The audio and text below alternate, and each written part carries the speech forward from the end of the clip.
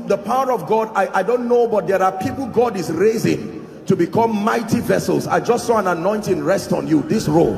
In the name of Jesus, I don't know where you are, but I pray may that grace now, let it rest upon you and shift you to a new dimension. In the name of Jesus Christ. Welcome to Christocentric Message. On this channel, you are going to get soul-lifting messages, faith-based content, prayer drills, and videos that would help you grow spiritually. Remember to subscribe to the channel, like the video you are about to watch, and comment on it. Stay blessed. Mighty God, we honor you, King of kings, Lord of lords. Shalabros kela hasanda braduziata, andela kasuda brahasade balatusia. Majesty, we bless you. From the rising of the sun to the going down of the same, we declare that your name alone be praised.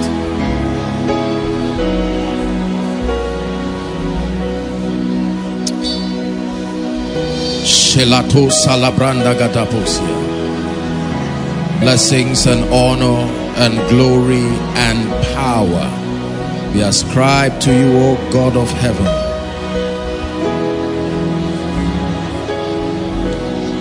Hallelujah. Praise the Lord. It's an honor and a privilege, O God, every time we're gathered before you. And tonight you have brought us to grant us access to wisdom, to empower us, and to turn us into signs and wonders. Lord, we submit to your wisdom.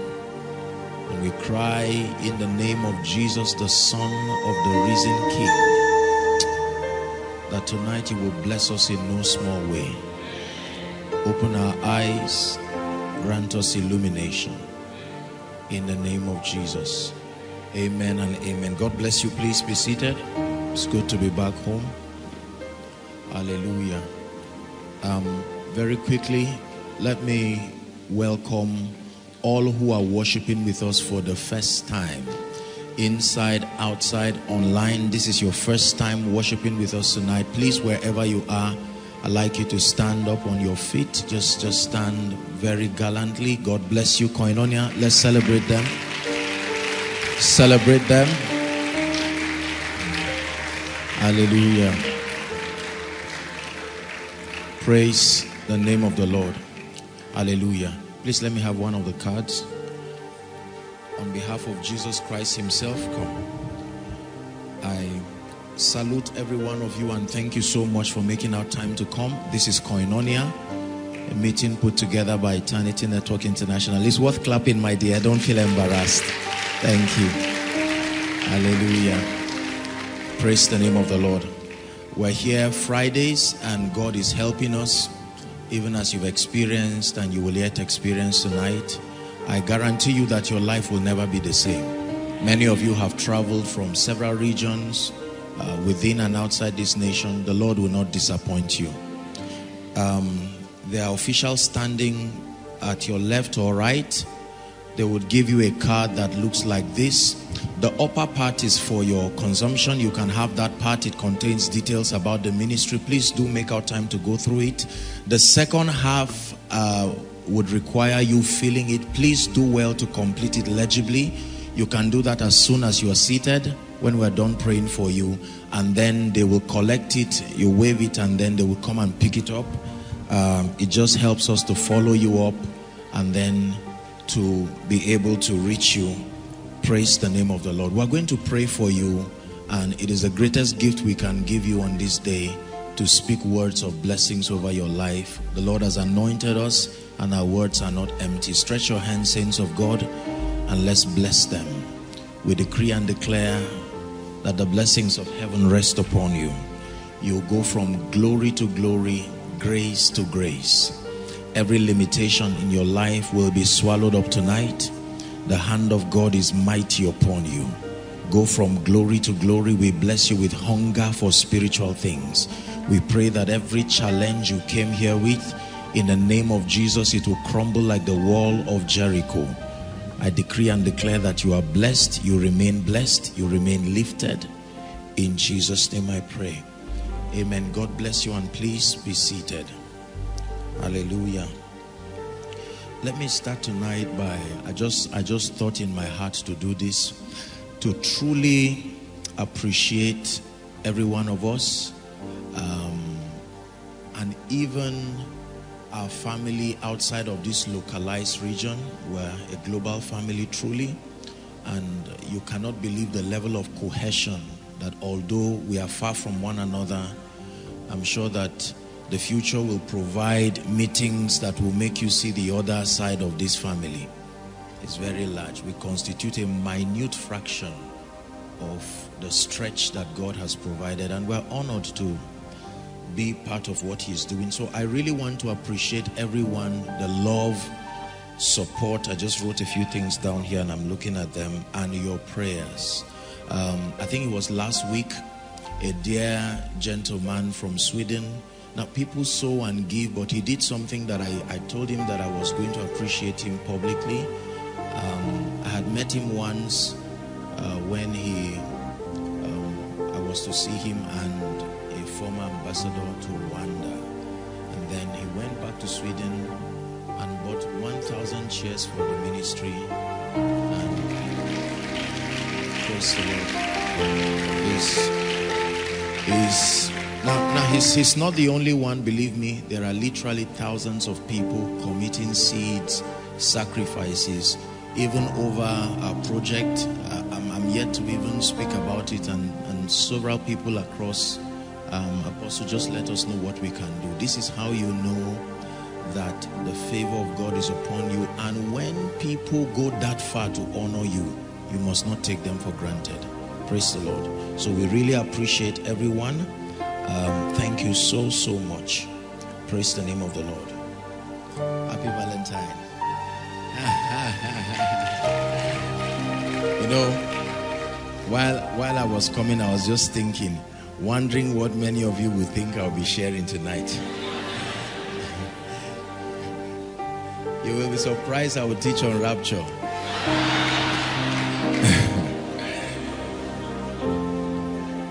What's wrong with teaching on rapture?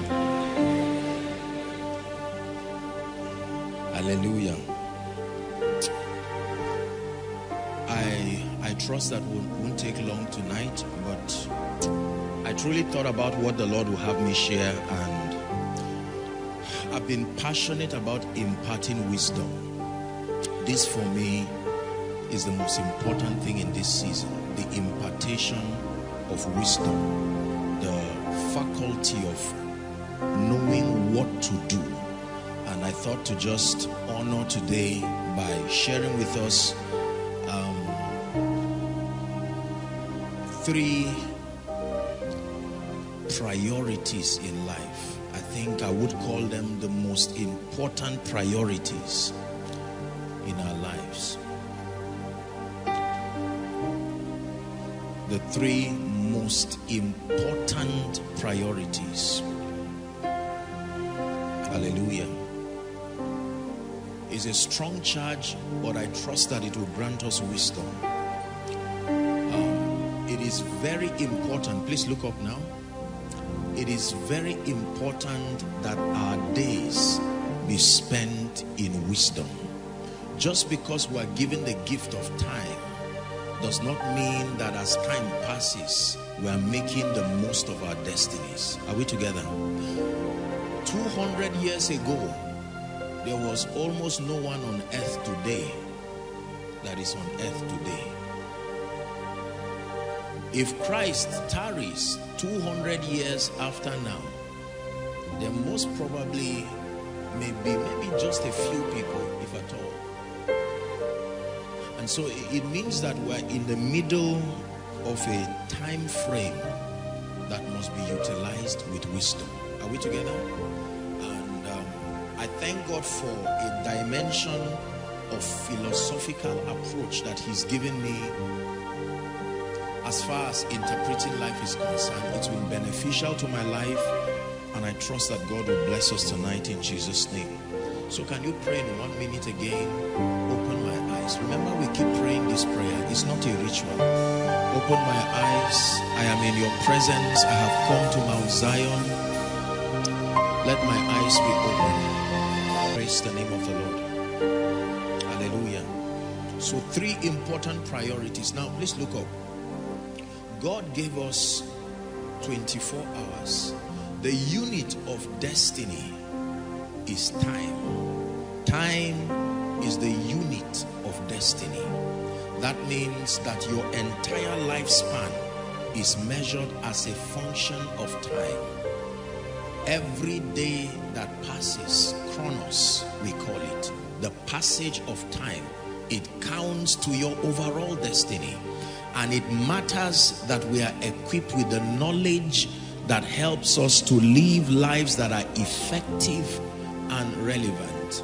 I had the privilege to be profoundly mentored by Dr. Miles Monroe, and so it gave me a very, very intelligent perspective about life, about purpose, about vision, and I'm ever grateful for it. Hallelujah. Now, not everything in your life produces the same effect as far as your destiny is concerned. Please listen. God gave us 24 hours and is full of several activities that can move us towards destiny. But not all of them move us at the same level, and not all of them carry the same gravity. Are we together now? It is very important. I think one of the wrong perceptions that our generation has is that we allocate equal time and equal priority and equal interest to everything and anything. Your time for play is equal to your time of prayer. Your time of gisting is equal to your time of personal development. There must be a system of prioritizing your life. Please listen very carefully. And so I want to show you the 3, in my opinion, and supported by scripture, the 3 most important things in a man's life. These 3 areas I want to show you tonight are worth dying for. Not everything is worth dying for. Hallelujah. There are people who have died for nothing. There are people who have died the deaths of fools. It is important to know what is worth committing your energy, your time, and your money. Listen, at the end of your life, there are only few things that will make your life count. Believe me when I tell you this. In the maze of several activities clamoring for your attention, you know, the average young man is like a magnet, attracting different things that need your attention in life. And I have found out in my little experience and by the privilege of wisdom and mentorship and the word, that in the end of your life, there are not more than 4 or 5 things that are worth living for. So in our busyness, our attempt to make money, marry, have children, serve God, grow ministries, expand, all of these things are important. But a time must come in your life where you have to just shut the door and say, what is really important? Because many of us, as I'll be showing you, if you don't know what is important, you will major on the minors and you will minor on the majors. Are we together now? Praise the Lord. Right, so very quickly, the first and most important priority in any man's life, regardless of call, regardless of assignment, regardless of whatever it is your experience, is the first real priority worth dying for, worth living for, is your relationship with God. Please write it down. Your relationship with God is not the first most important thing. It is the highest.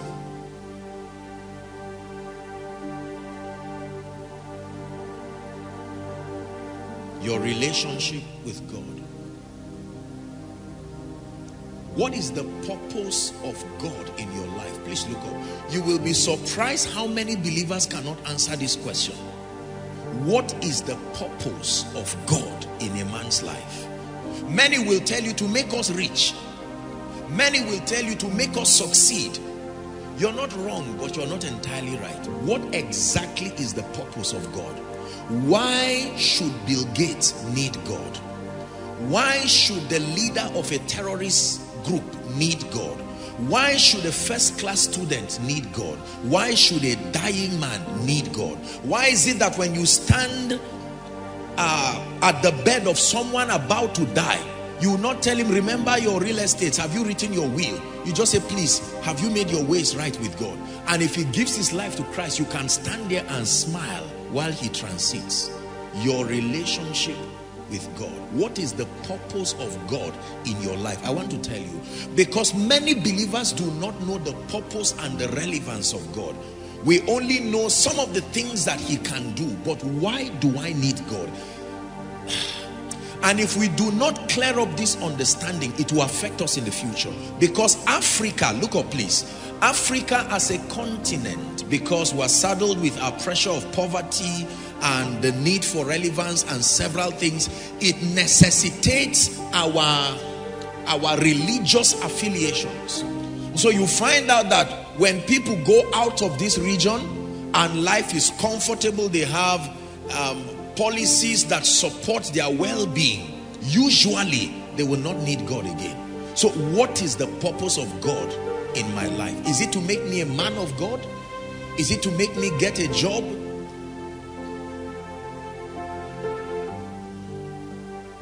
See, purpose is what gives value to everything in life. No matter what you have and no matter what you do, if it is not supported by purpose, purpose answers the question why. Why God? Is God blessing someone already? I want to give you 3 reasons why you need God in your life. Remember, we're examining the most important things, the priorities in a man's life. Number 1, God is important in your life because it is your relationship with God through Jesus Christ that secures your eternal destiny. God is relevant in a man's life because without a relationship with God, there is no guarantee for your eternal destiny. John chapter 3 from verse 15, you read to 17.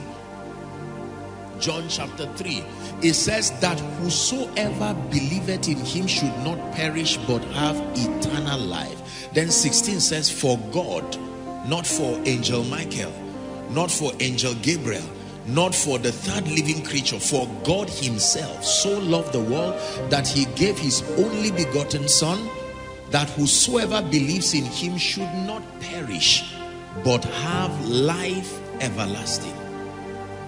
Why do I need God in my life? Because the only security to my eternal destiny is my relationship with God. Please listen to me. There is no educational qualification that crosses the boundary of the earth realm. There is no savvy, business savvy, that sustains the ability to cross the earth realm. It is important for us to understand that our relationship with God is not just a tool for success alone. Primarily, the Bible says if our hope is only in this world, we are of all men most miserable. Listen to me. No matter what you lose in life, if your relationship with God is still intact, you are still a winner. Hear what I'm saying? And no matter what you gain in life, if you lose God in the process, you really lost. The Bible gives us the parable of the rich man. Are we Bible students? And Lazarus. That man had a lot of money. That man had so many things. And then he died. Lazarus died. Sin 2. They now get to a realm where money does not count. They now get to a realm where education does not count. They now get to a realm where political affiliation is not an advantage. And the Lazarus is sitting at Abraham's bosom, and the man is at the other side, and he's standing, wondering, and crying for a drop of water. that means the purpose was not really to quench the kind of test you think. Are we together now? Please listen to me. Let me tell you this. Your relationship with God is not loyalty to your parents' religion. Your relationship with God is not an affiliation that was brought about by your sympathy to Christianity, that you compared many religions and you felt like an award. This is the best, so I go for it. The proposition that we give people sometimes as ministers as to why they should come to God may be very sincere, but it is dangerous. If the only reason why I introduce you to God is because of tea and bread, then you are in trouble. The relevance of God spans this realm. It is very important. This is God for you. When it's all been said and done, there is just one thing that matters. Did I do my best to live for truth? Did I live my life for you? When it's all been said and done, all my treasures will mean nothing. Only what I've done for love's reward will stand the test of time. Lord, your mercy is so great that you look beyond our weakness and find precious joys in married clay, turning sinners into saints. And I will always sing your praise here on earth and ever after. Listen, for you've shown me heaven's my true home. When it's all been said and done, you're my life when life.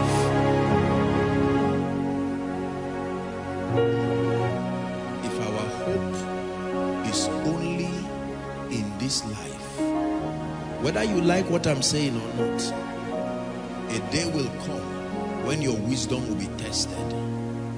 It will not be tested by an exam. It will be tested by a transition.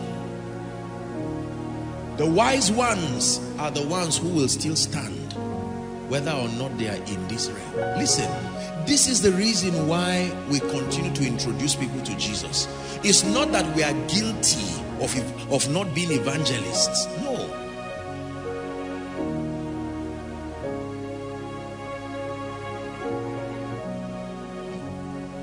Your relationship with God. So the first purpose of God in your life is the security of your eternal destiny.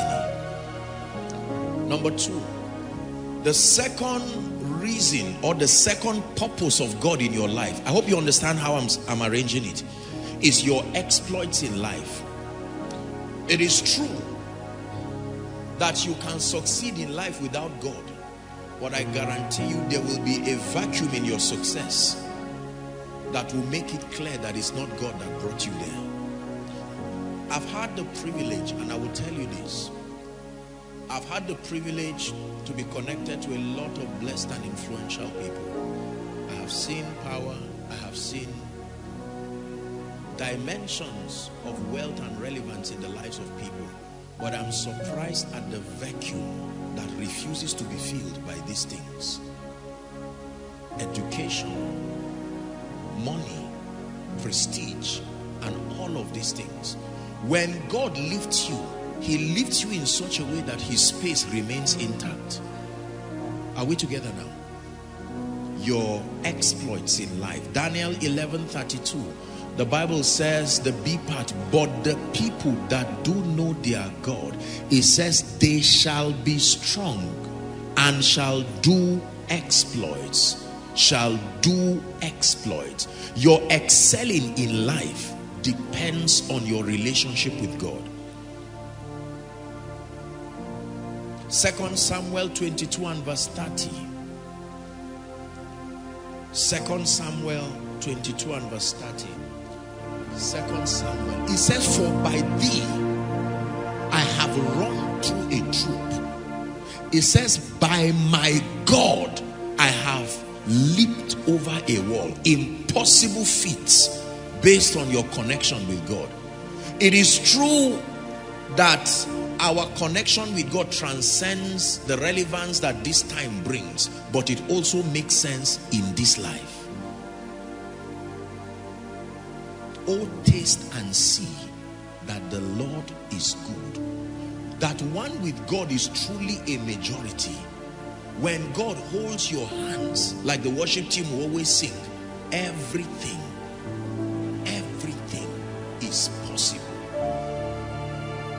It is true, when God decides to hold a man's hand, he will work wonders through your life that will dumbfound principalities and powers. Your life becomes an epistle of wonder after wonder.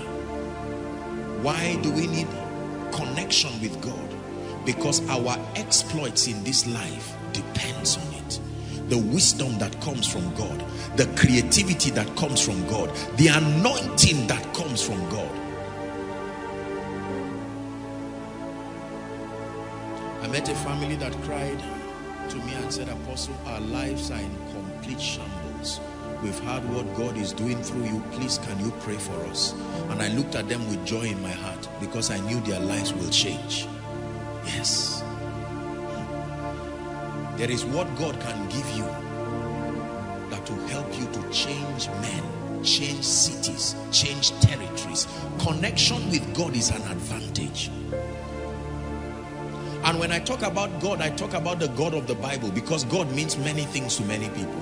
So that there's no confusion, we're talking about the God, the creator of the ends of the earth. When you hold my hands, everything becomes possible.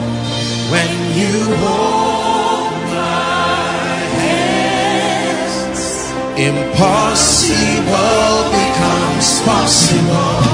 When you hold my hands, everything becomes possible.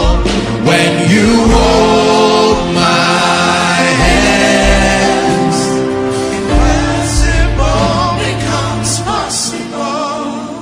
Don't let the job situation intimidate you. Don't let the pride of men intimidate you. Just make sure that at all times your hands are on his hands.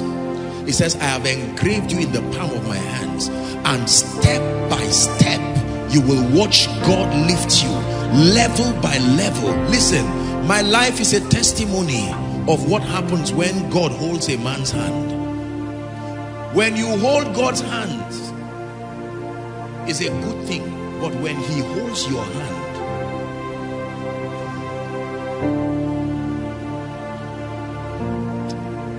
when you hold my hand, everything becomes possible. When you hold my hands, impossible becomes possible. Supernatural exploits, a product of the hand of God upon a man. The Bible says, and the hand of God was upon, it came upon Elijah. When you do normal and natural things, it's not worthy of commendation, because that's what men do. But when your life produces a result that only God can produce, it is proof that you are assisted by a divine hand. You need to strengthen your connection with God. Hallelujah. By you I will run through a troop. By my God I will leap over a wall. Let's hurry up. Number 3. Now please look up. This is the most important purpose of God in your life as far as earth is concerned. As far as earth is concerned, the third point I give you is that Only God can give you true peace and fulfillment. Please write it down. The third reason why you need God in your life is that only your connection with God guarantees peace and fulfillment. Everybody please say peace and fulfillment. Most people, please look up. You see, respectfully speaking, most of us here there are very few people here who are already established from all of the indications of establishment. And so most of us are on a journey or beginning the journey to establishment and so on and so forth. So you may not value things like peace and fulfillment because you are still trying to make ends meet. There is a level when you get to, you will find out that nothing in life sustains the ability to give you peace. The highest index for measuring wealth is peace. Write it now in advance and thank me decades to come. The highest index for measuring wealth, for measuring relevance is peace. The highest measure of wealth and freedom, that's what I wrote here. The highest measure of wealth and freedom is peace. 3 scriptures quickly. Romans chapter 5 verse 1. Chapter 5. Therefore, being justified by faith, Koinonia, read on with me, we have peace with God. Hold on, don't rush. Peace with God is different from the peace of God. Peace with God means I have made my way right with God. Peace with God is not the same as the peace of God.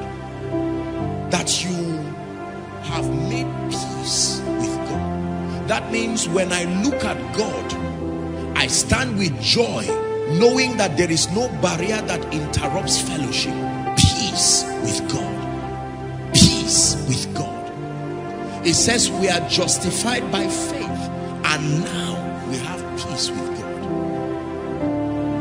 Most people do not have peace with God. We may have money, we may have titles, and these things are not wrong. We may have all of the things that people chase after, but when you lack peace with God, there is a serious problem. Because at the end of your life, what will give you fulfillment is knowing that my ways are right with God. Look how the generals that transited in recent times transited. Reinhard Bonnke, knowing that his time was almost there, it was with joy and gladness. He came to Nigeria, preached he knew it was his last message. He said it. He had raised Daniel Kolenda. He had put everything in place. And he said, Earth, I see you when we join the cloud of witnesses to come and pick the rest. He waved earth by. Peace with God. These men knew where they were going. They were not hoping. No. Billy Graham, one of the few people who finished his assignment and remained and were just watching earth. You will know a man has finished his assignment. Set up the Billy Graham Institute, and when it was time, with honor and with joy, he waved his hand. Same thing, T.L. Osborne. There are people who wake up and say, where am I? They say, you are not on earth again. It's over. It's over. What happened? The last thing I know is that I left one city. I was hurrying up to go. It's over. Period. Where is my PA? It doesn't exist here. Where is my certificate? It doesn't exist here. Peace with God. John 14:27. It's a good Valentine message, isn't it? John 14:27. Read on with me, Koinonia. Ready? 1, 2, read. Peace I live with you. Listen, listen, listen. Jesus is speaking here. Peace I live with you. Among the many things, listen, there are 2 things the Bible tells us we should expect. 1, peace. 2, the Holy Ghost. peace I live with you. You need it so much. Forget joy, it will come, but peace I live with you. My peace I give unto you, not as the world gives. It says, give I unto you. Let not your heart be troubled, neither let it be afraid. That means these two things will remain in your destiny until the peace of God comes to drive them out. Trouble, fear will remain in your heart until the peace of God comes to build a garrison. The peace of God, shalom, nothing missing, nothing broken, a state of restfulness. Look at me. The peace of God is not based on results. The peace of God is a supernatural impartation of that dimension. You can be in the midst of fire, yet you are like the still waters. If you are waiting for everything to be in place for you to have peace, that's how the world gives. But there is the peace of God that in spite of every storm in your life and your family, it is true that you've not paid your rent. It is true that things are, haywire, your academics, your life is true. You've not had a child yet, and people see you and you are completely restful.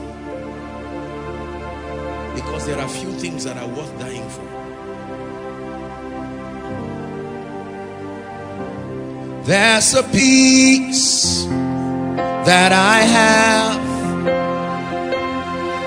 in spite of all the sadness that surrounds me, and this peace in my heart only comes alive every time I hear your voice. It comes alive.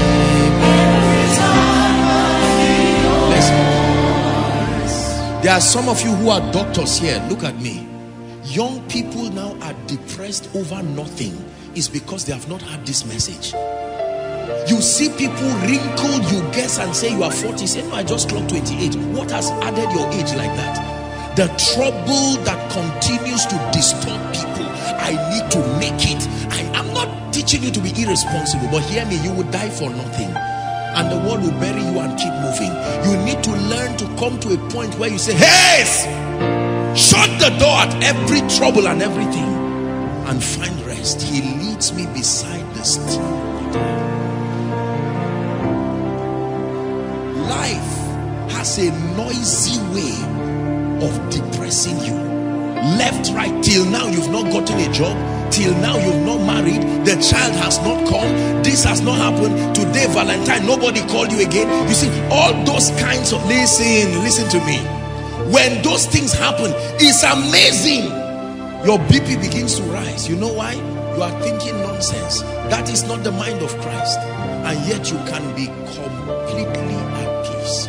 Where will my school fees come from? Where will my rent come from? Listen, worry does not solve today's problems.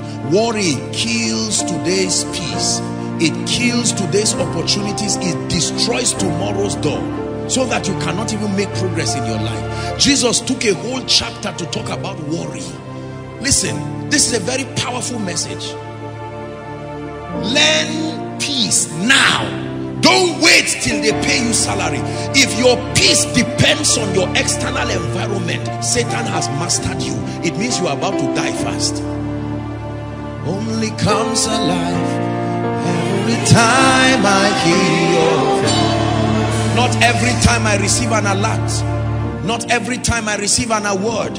Not every time I feel I am making progress. The voice of God is my peace. A state of restfulness, not irresponsibility, restfulness. Lord, you are in control. Why will you be awake and I'll be awake too? One of us should sleep. You have chosen that you do not sleep nor slumber, so let me find sleep. Many people don't sleep because of all kinds of depression. What is happening to my father? What is happening to my mother? And Satan just adjusts. Hey, do you know they just said that the land that your house was built upon, there's supposed to be a road there, and they're going, what will I do? And you see people, no. Say, my soul, find rest. One more time, prophesy. Say, my soul, find rest. Find rest. This is how champions live. They are shockingly peaceful. Because many times when there is noise in your life, the voice of God is not there. There can be an earthquake and he's not in it. There can be all kinds of winds, and when all that nonsense is gone, then here he comes, the still small voice. Are we together? Do you know that every time we are troubled, we shortchange the power of God from coming to our lives? It is only when you are at rest. Even doctors will tell you, when they want to carry out surgical operations on patients and they find out that their BP is vacillating, they will have to say, look, find a way of stabilizing these people emotionally. Is that true? They gather their family members to crack jokes. They find something that makes them happy. It's been proven that when family members are gathered around sick patients or things they like, it can aid their recovery. I was watching, I think it was the day before yesterday or so, on the news when they were showing people in China dancing to ease the coronavirus, and people were just dancing, and if it makes them happy, why not? Listen, beware of prolonged depression, gloominess. When the peace of God does not find expression in your life, death is being ministered to you. You are dying already. It's not when you are sick and cannot move. Are we blessed? Peace. 2 Thessalonians chapter 3 verse 16. Now the Lord of peace himself give you peace. How long? By all means. You know what by all means means? Whatever it will take God to shake to ensure that you remain. The Lord of peace himself give you peace always. By all means, the Lord be with you all. The Lord will give you peace by all means. That is, it is based on his desire to give you peace that he prospers you. If he notices that the peace is being interrupted because of poverty, he will switch and attack poverty and take it personal. Not because he's really interested in money. The goal is that you find peace. Please understand this. When God lifts you, when God blesses you, when God wipes your tears, this is what he wants to give you. And he said, by all means. This is why he keeps pumping mysteries upon mysteries. He's giving you all the keys. It is his by all means agenda to make sure that whatever it will take, you do not remain small. The Lord of peace himself will give you peace always, by all means.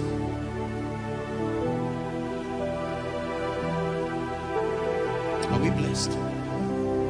So your relationship with God,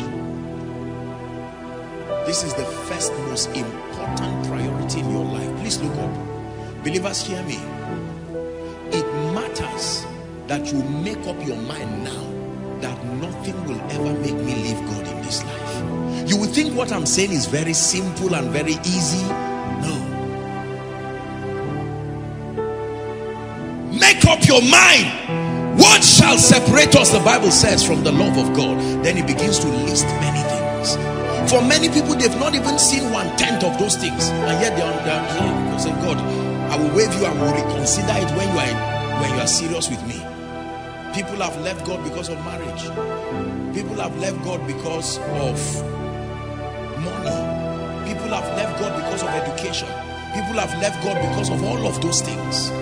That you get to a point where you say, Lord, the issue of leaving you is like an initiation. I'm there and there for good.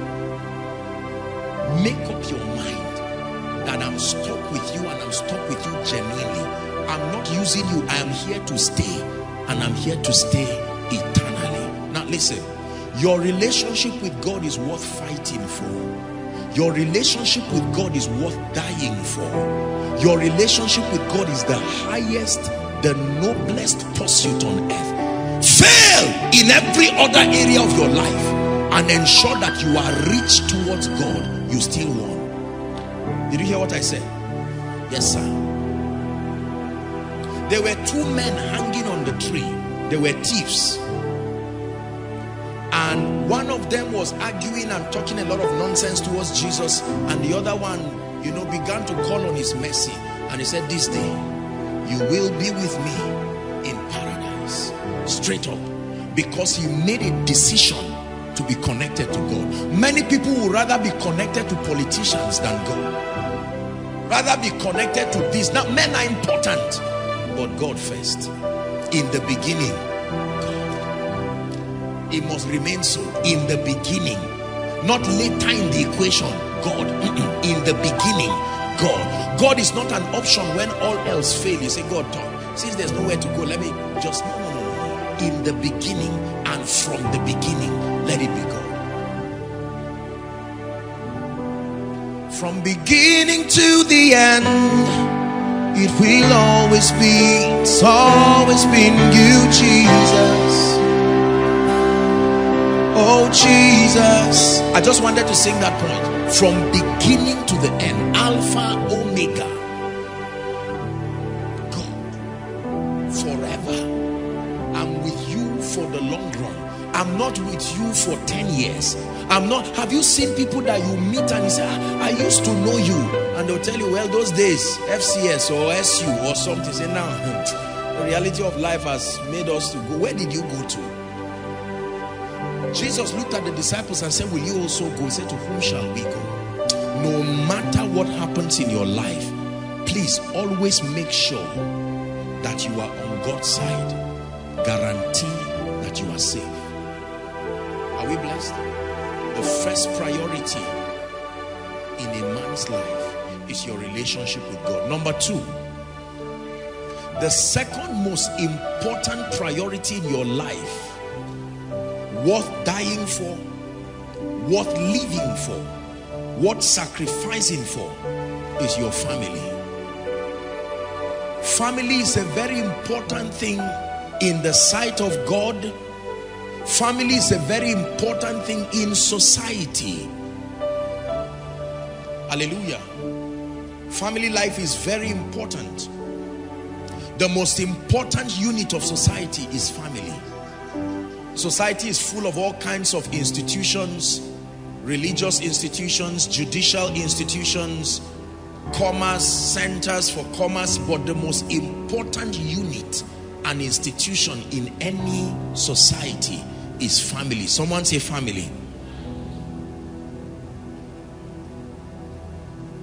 What is the purpose of family? Why is family important? I will give you two reasons. Number one, your family in most cases will be your greatest support and motivation system. Put it this way, your greatest support and motivation will almost always come from family. Family will generally provide you the greatest support system and the greatest motivation. Why is family important? Because your family, both nuclear and then extended, your family will usually, not in all cases, but in most cases, will be the last place that you can fall back on when all fails. No matter what you become or don't become, you are almost sure that no matter what it is, family will be your greatest support and will be your greatest motivation. Listen, from scripture, there is no guarantee that you have indefinite support and motivation anywhere. The strongest support system and the strongest motivation system in your life will almost always, there are very few exceptions, but almost always be family. It was because of family relationship that Joseph looked at his brothers and did not lock them up, and looked at them and said, you guys, what you did 12 years, but we are family. Sit down and eat. Family is very, very important. Job When Job lost almost everything in his life, the last person who was standing with him was not his brother, was not Elihu, was not the other two gentlemen. The Bible says in Job 42 verse 10 that when Job prayed for his friends, so he had friends that were alive. Where were they? He had friends that were alive, but they were not there. But his wife stood. Even though she was talking a lot of nonsense, at least she stood. The person that insults you and stands it's like flogging a child and say, I will kill you, and you are still shifting him from the junction. Are we together? Family is very important. Look at me. If you do not understand the power of family, then you will be building catastrophe in your destiny. There is no guarantee that your church, koinonia, job, business, anything will indefinitely guarantee you. When everybody, listen to me, said crucify Jesus, when everything happened, at least when he resurrected, angels came. The Holy Ghost came on the third day to bring him back to life. And where did he go back to? Talk to me. He went and a throne was prepared at the right hand of the Father, and he sat down. Listen, please hear me. Your family is very important. First, your physical family, and then your spiritual family. Your spiritual family is also family. They are the only ones who have the ability to take your nonsense and still love you. The whole world does not think you are that much of a big deal. Are you getting what I'm saying now? Family is very important. Family is very powerful.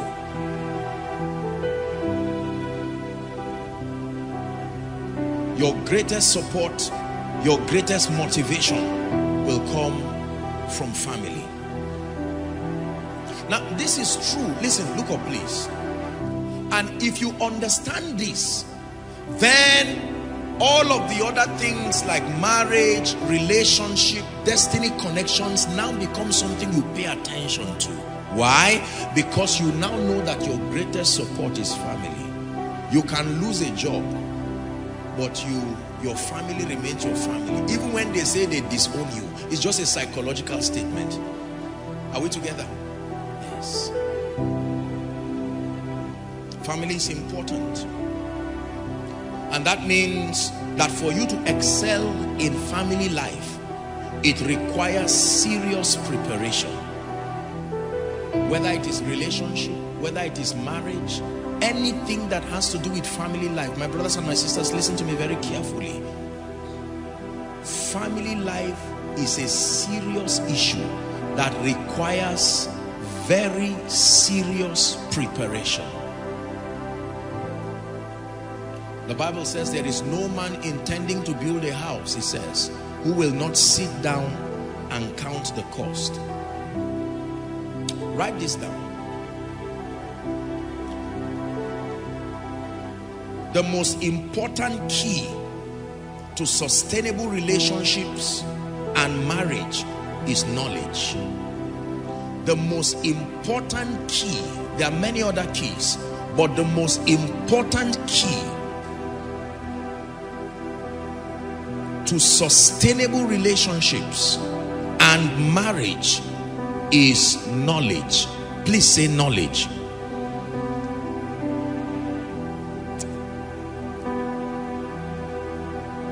The most important key to relationships and marriage and family, especially within the context of marriage, is not love. No. Love is important, but more than love, knowledge. Broadly speaking, wisdom, knowledge, and understanding. Proverbs 24. Please give it to us from verse 3 and 4. You will need wisdom, you will need knowledge, you will need understanding. Through wisdom, Proverbs 24 and verse 3 says, a house is built. It says, by understanding it is established. Verse 4. And by knowledge shall the chambers be filled with precious and pleasant riches. Everybody say, I need knowledge. I am convinced, look at me please, I am convinced that one of the reasons why family life in many circles around the world continues to nosedive is because we do not pay attention to the knowledge dimension. We only pay attention to the emotional side of marriage. Now watch this. Do you know the reason why, although there are accidents, they are minimized relative to the number of cars? Because they don't allow you to drive until you go to a driving school. Is that correct? You go to a driving school, you learn how to drive, you are certified by a driving school. It will take a while, they will test you when you go to make your driver's license. Are we together? They check you, they profile you, they make sure that you are doing well, ideally speaking now. And then eventually they give you the access to drive. But anybody can just pick a lady from anywhere and just go anywhere. If a church rejects you, you go to a garden. If a garden rejects you, you stay at home. And quietly you are married. And because of that, there is a lot of clash of opinions and ideas. This is very important. It's Bishop Oyedepo who will say there is no new generation truth. Truth is truth. Believe me, if all you take to the table of marriage and relationship is love, you will be disappointed. Everything you hate now, you once loved.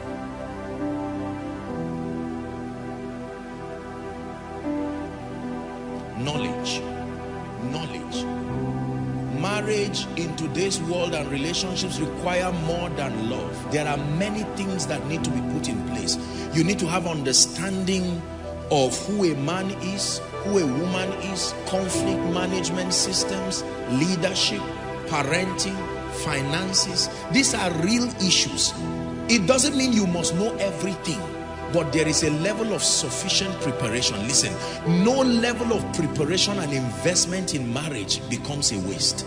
Remember that marriage is for a lifetime. Marriage is not for 2 years, 10 years, 15 years. Marriage is not for when children come. So no matter what kind of preparation, it is very important. Is God blessing us? Family is very important. When you lose family, you have lost a major thing. You will not die, but you will be greatly affected. You can lose a job and get another one. You can lose money and have it again. You can lose your reputation and build it back. But when you lose family, you lose a lot. Are we together? We must trust God to build families that last. And the key to building families is not the emotional activities of love here and there. It's more than that. It takes knowledge, wisdom, understanding.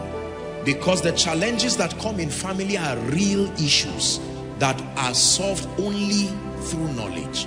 They are not emotional problems alone, and they require knowledge.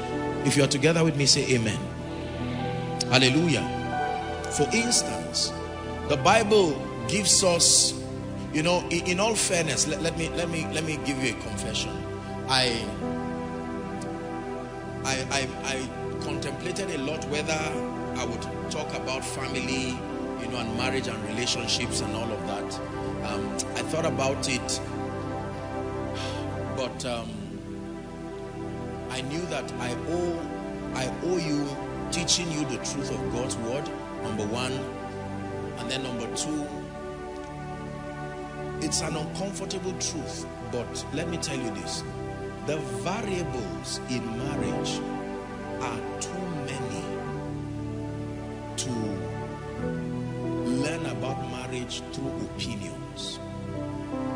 The variables, every married man will agree that every home is unique, and there is no general template based on personal experience.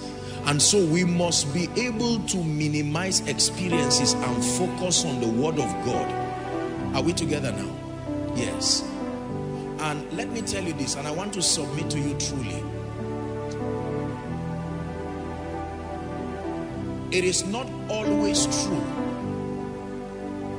that experience teaches about marriage. It is not always true. Experience is an added advantage. The major mentors in the issue of marriage in the Bible were not married themselves. God, Jesus, Paul. And yet they were the authorities that taught about marriage. This is a thing of the spirit. Are we together? I've always said a man can dwell with his wife for 30 years, hurting and destroying this dear woman's life, but just because she vowed that she would not divorce, after 30 years they can use the template of their experience to teach that this is how to remain in marriage. Is wrong, because the woman may have been quietly enduring pain for 30 years. The word of God is living and abiding forever. You will never go wrong with this book. Believe me when I tell you this, you will never go wrong with this book. Are we together? It's very important, because I'm saying this because there are many young people unmarried who think that there's nothing to learn. Let me just marry and then I will start learning pragmatically. No. The preparation for marriage is before. There are foundational truths you should know before. You will continue learning even when you are married. Are we together? But there are truths that are foundational, unbending, and it's important for you to know. Can I just touch on 2 or 3 information? Number 1, we're discussing family. Look up, please. There is nowhere in the Bible where God tells a woman to love a man. Read your Bible. God does not instruct women to love men.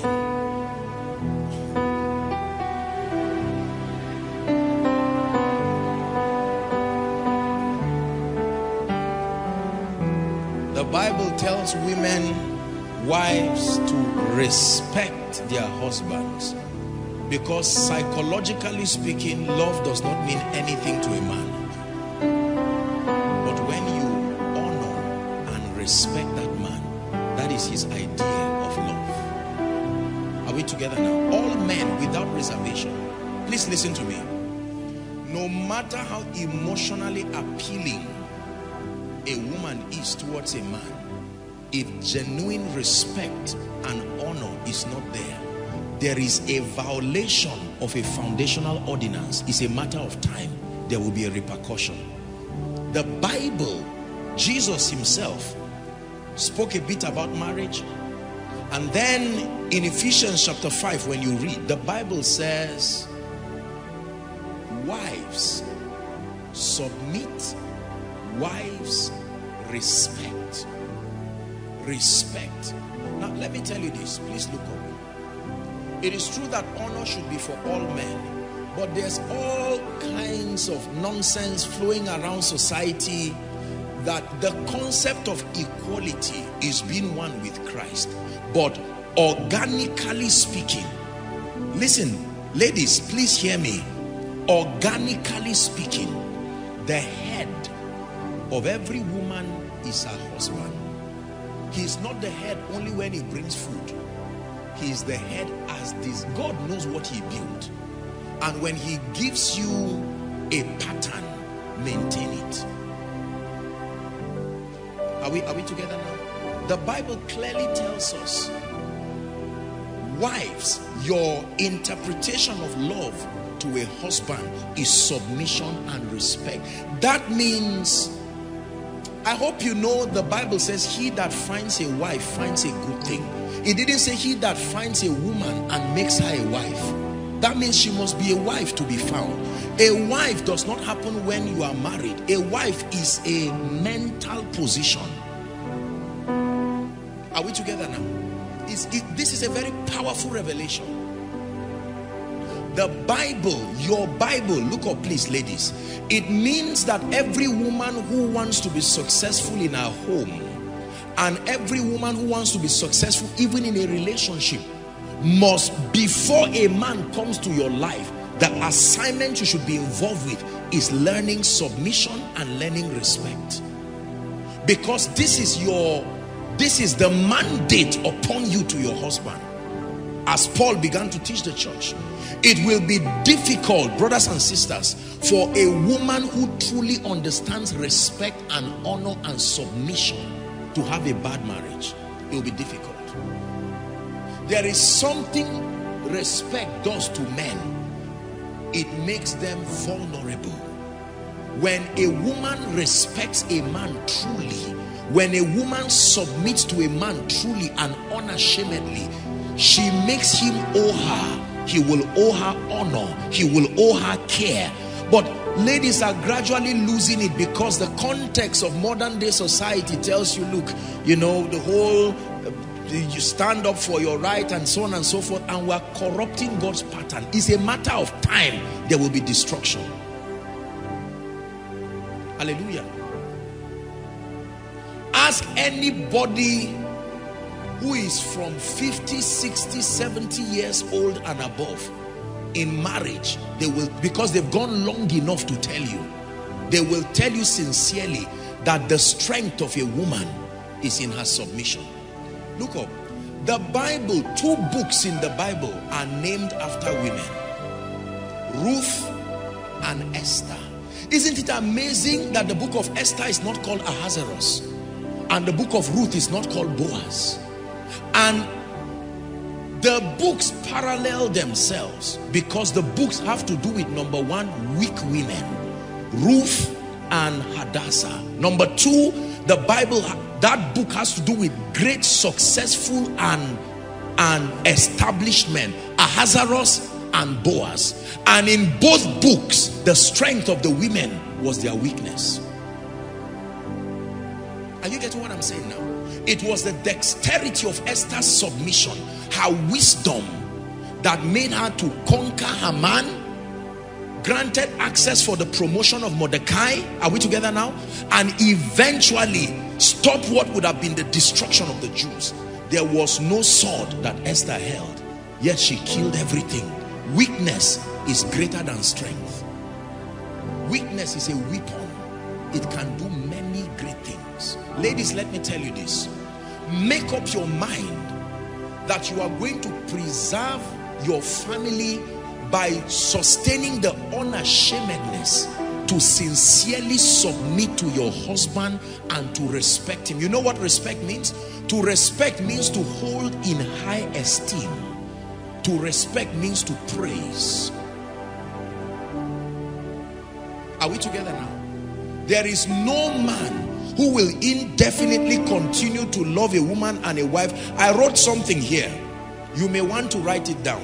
While I was preparing, the Holy Spirit just fired this to my spirit and I said, wow, this is instructive. Ready?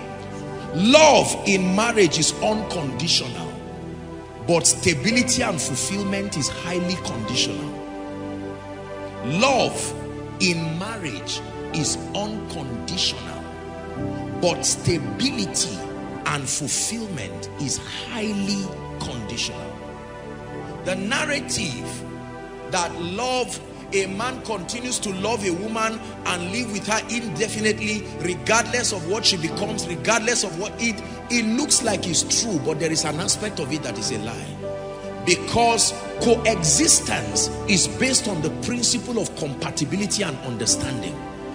Please, you have to get this. You can love someone but not want to live with the person again. Are we together now? Yes. Ladies, your biggest advantage in family life is not competing with your husband. Your biggest advantage in family life is not your becoming a CEO or you're becoming a great woman. Your biggest advantage is mastering submission. I read an article one time that was sent A woman who was married for 80 years. Maybe some of you have seen the article. Married for 80 years. She lived, I think, up to 104 years or so and died. And she wrote an advice for the ladies of this generation. Even me, when I read what she said, I said, this thing requires the Holy Ghost.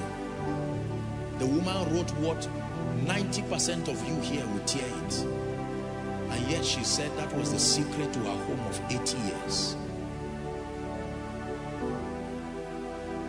When you want to last, prepare to last very long. Not long, very long. You cannot survive 80 years in marriage by mistake. Are you getting what I'm saying now? And the woman said, according to the article, that she literally was the one running the home. There is something I can tell you about men. I've been one all my life. I will tell you this. Men are vulnerable to honor, to respect, and to submission.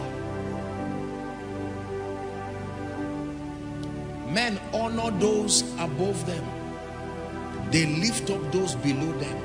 They fight those who claim equality with them. What men do not want is the competition of equality. When you are higher than men, they will gladly respect you. When you are lower than them, they will gladly lift you. But when you claim equality, subconsciously, you bring yourself to a position where you will attract a lot of pain. So you must obtain grace. In the name of Jesus, we want to build homes and family lives that last. And the secret is not in the vastness of information. There are a few essentials that are foundational. Submission. Now, we come from different backgrounds. I'm coming to the men, but ladies, listen to me. We come from different backgrounds that interpret weakness, interpret submission as weakness. The average lady who is submissive today is interpreted as being desperate. And they interpret as being desperate. You are not showing like you are. The very thing that is the honor of a woman is now being perceived as weakness. Hallelujah. Praise the name of the Lord. And for the men, this one thing I know from scripture and from the experience of people with proven family track records, that the real needs of a woman is security and emotional fulfillment. It is true. Love, in one word, for a woman is security. Security and emotional fulfillment. Security.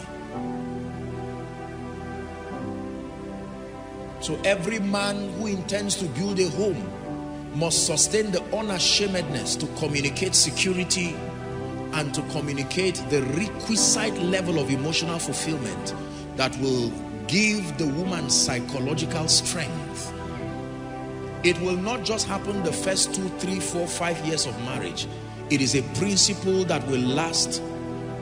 I look at my mom today, even in her old age, and I still see and discern that craving of security and emotional fulfillment. Hallelujah. Praise the Lord. It is dangerous when men get married to women and ill-treat them like pieces of rags simply because they are now married.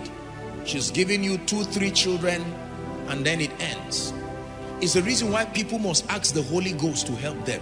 Because you see, nobody has the power to stay with one person forever.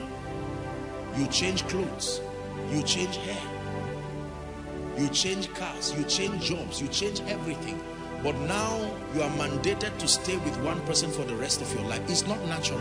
So there will have to be a grace that continues to keep that person fresh before you, regardless of the reality of advancement in age and life and time and so on and so forth. Are we together now? Yes.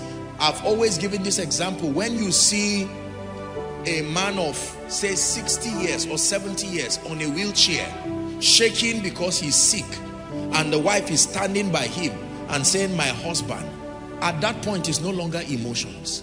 There has to be a grace from God that makes that woman to still love, because nobody, that scenario by default is not pleasant.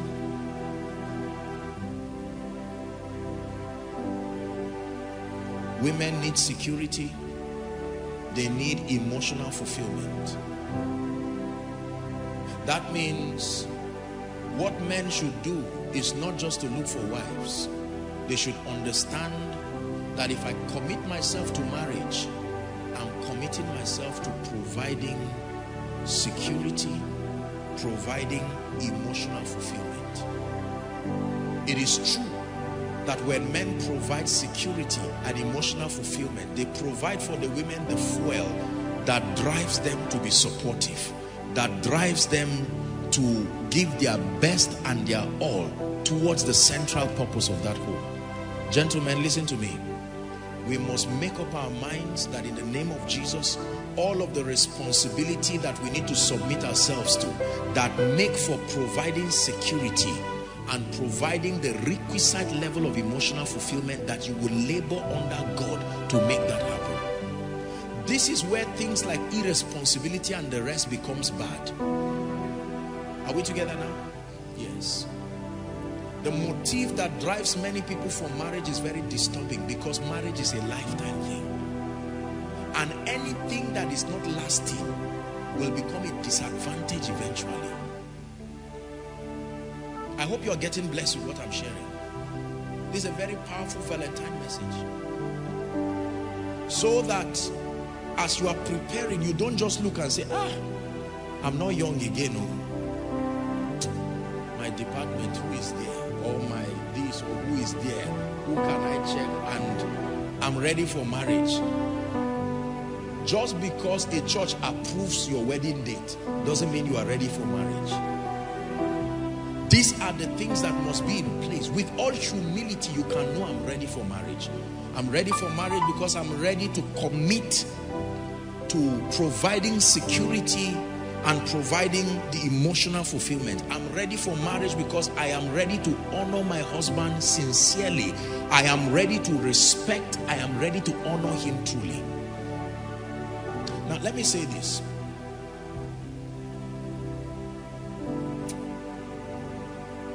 The real way to be a blessing is to work on yourself.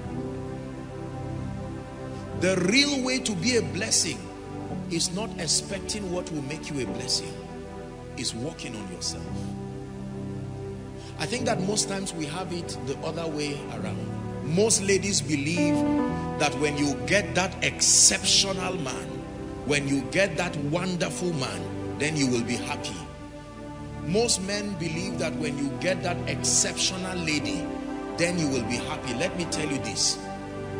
It is true that the value that is built from within you becomes your advantage. I told you that love in marriage is unconditional, but stability and fulfillment is highly conditional. It will be impossible, look up please, it will be impossible for a couple that eventually are not active contributors of value to themselves to indefinitely continue to remain in joy and be happy to see themselves every day. It's not true. They will make up their mind that under every condition this marriage will stand, but as far as joy and fulfillment is concerned, it does not just work by default. Listen, please look up. No woman should love her husband just because he brings bread to the table, just because he's visionary, just because he's making progress. However, when that man becomes visionary, when that man becomes responsible, it's easy for her knees to touch the ground, because there is a basis. Are we together now? There is a support system that encourages her honor. You cannot compare two women. On one side you have this man who is not responsible. He doesn't care whether the rent is paid. He doesn't care whether the children are fed. All he knows is that whatever will be, will be. And then a man who is meticulously responsible. The approach of their wives to them will not be the same. The woman will say, I will love my husband forever. But you cannot say they are fulfilled at the same level. Are we together? Fulfillment and stability is based on mutual contribution of value. Please write it down. This is very powerful. That mindset of unconditional love just for nothing is going to cost many people a lot, because there are many ladies who are not doing anything about their lives. They are not growing, they are not building themselves, they are not building their minds. All they are doing is praying and expecting a visionary, born again, established man to come. Same thing happening for the men. They are not building themselves, they are not building capacity. All they are doing is praying for that wonderful lady to come. It does not work that way. What I am saying is true. You may love me as a person, but you will get fulfilled around me only based on the awareness of the value that I continue to provide for you. Is that true? Yes, sir. When it was time for Isaac to bless his sons, he said, make me venison. I know you are my son, but I need value to come from you to gladden my heart so that something can leave me to you. Are we together? Now look up, please. As the bride of Christ, we are all his bride. He will never deny you. But in terms of usability, we are not the same. Are we together now? Do you agree with that? That God can almost seem to abandon one person and come and stand and invest his attention on another. Why? Because of your committal to advancing his purposes. The sacrifices you have made to build yourself spiritually. That every time you show up in a place, you allow so much of God to find expression. And God has noted you for being so useful for the kingdom.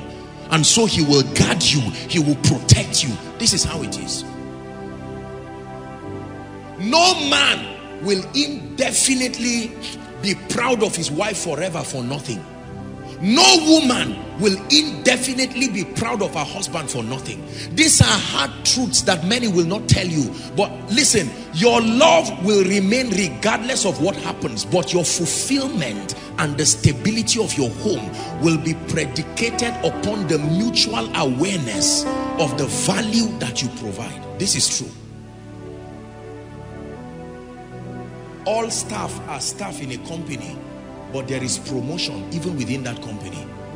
And for every promotion, there are many benefits that come with it. Someone can start from level 1 and in 10-15 years be at the same level. This happens psychologically. A man can promote his wife in his mind psychologically. She's still his wife. He still loves her. But the depth of honor and committal continues to change. Every time she's an unfolding of wonder, she continues to be an epitome of value. And one day the man will stand and say, Lord, thank you for giving me such a woman. That's how you know you are valuable. So away with that idea that my husband will marry me and no matter what happens, the Bible says he should love me. You are right, but you will still feel the heat of being valueless. Same thing happens to the man. You cannot say, well, I've married, I've paid a dowry and that's all. You will be surprised at how draggy and grudgy and sad your marriage will be. There will still be love, but there will not be fulfillment. Fulfillment in marriage is highly conditional.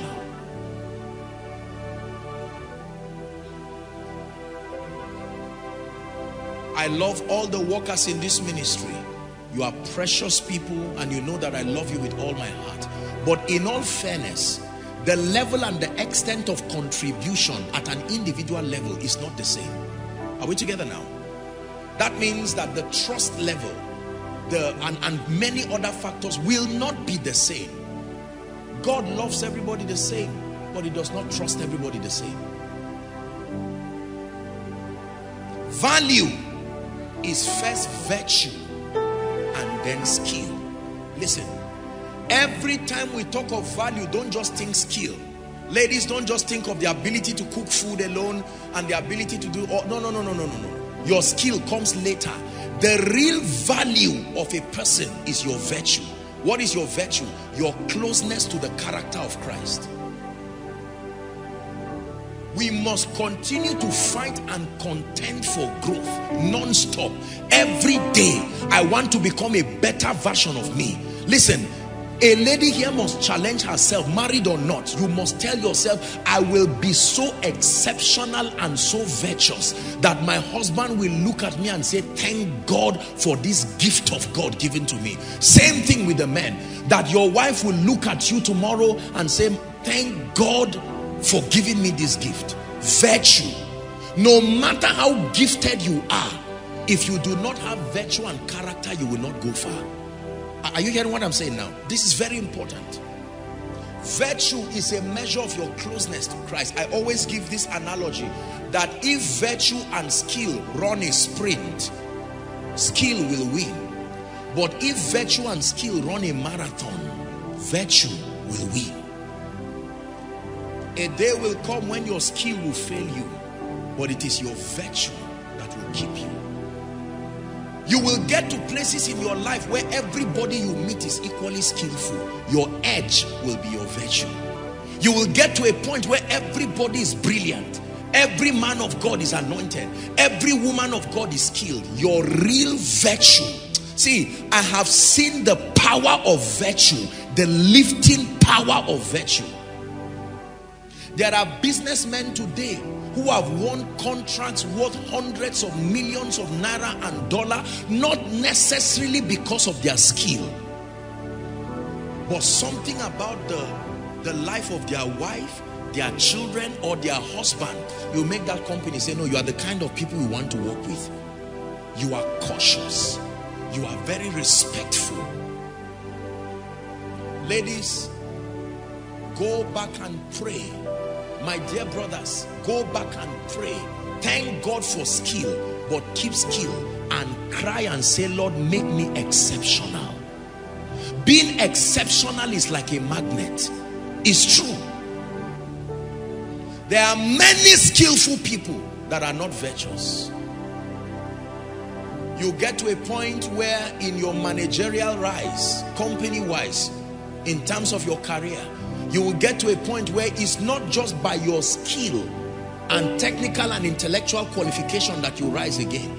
You get to a point where your edge and your advantage becomes the love, the manner. There are people today, you know, I met a man, great man, wealthy man, and I saw a wonderful person that was a chef to him, and I asked, and I asked that question. I said, how did you get this person? And he looked at me and laughed and said, this is one of the nicest elderly woman. This is one of the nicest women in the world. And it's true.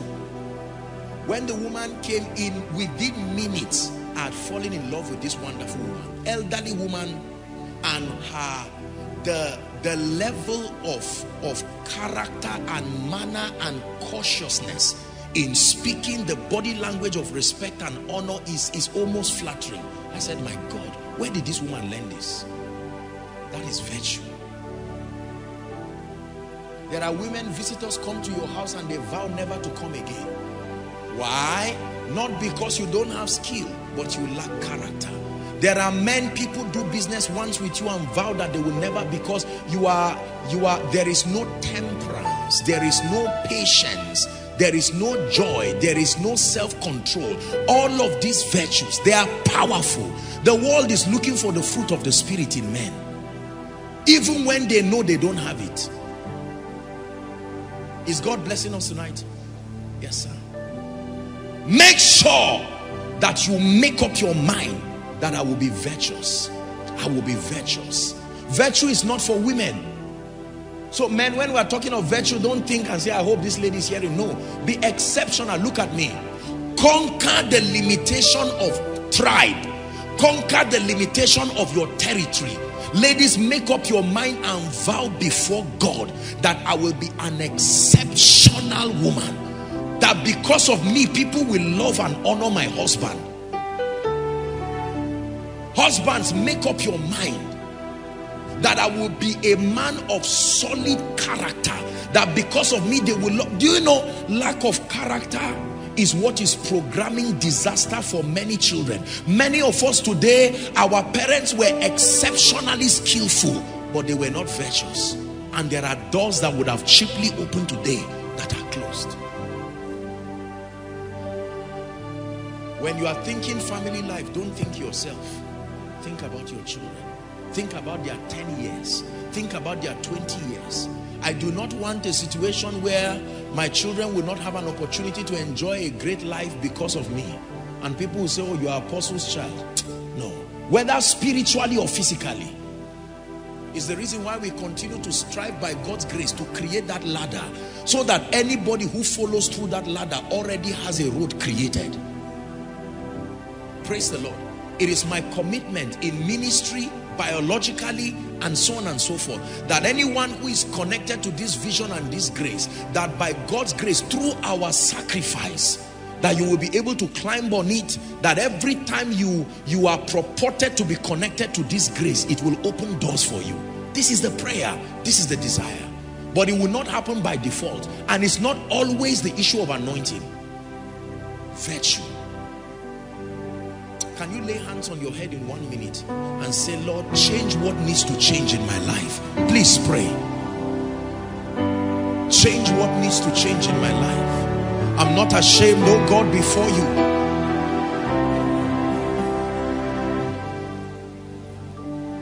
Pray.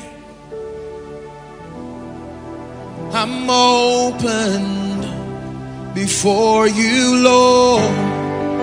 Do to me what you want. Please make sure you are praying.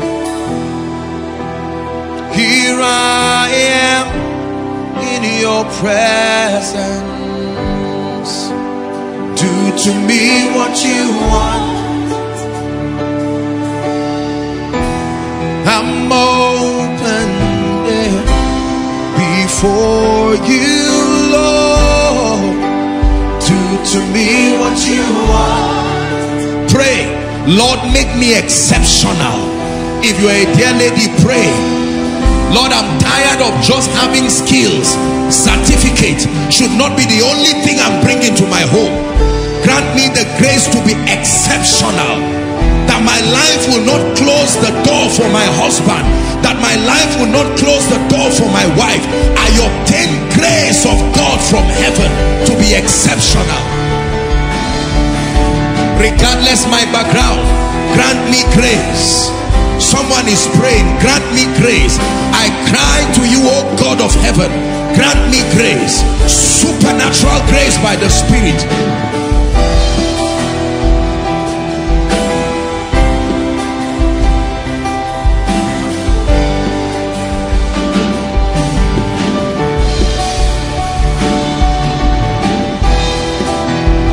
Exceptional.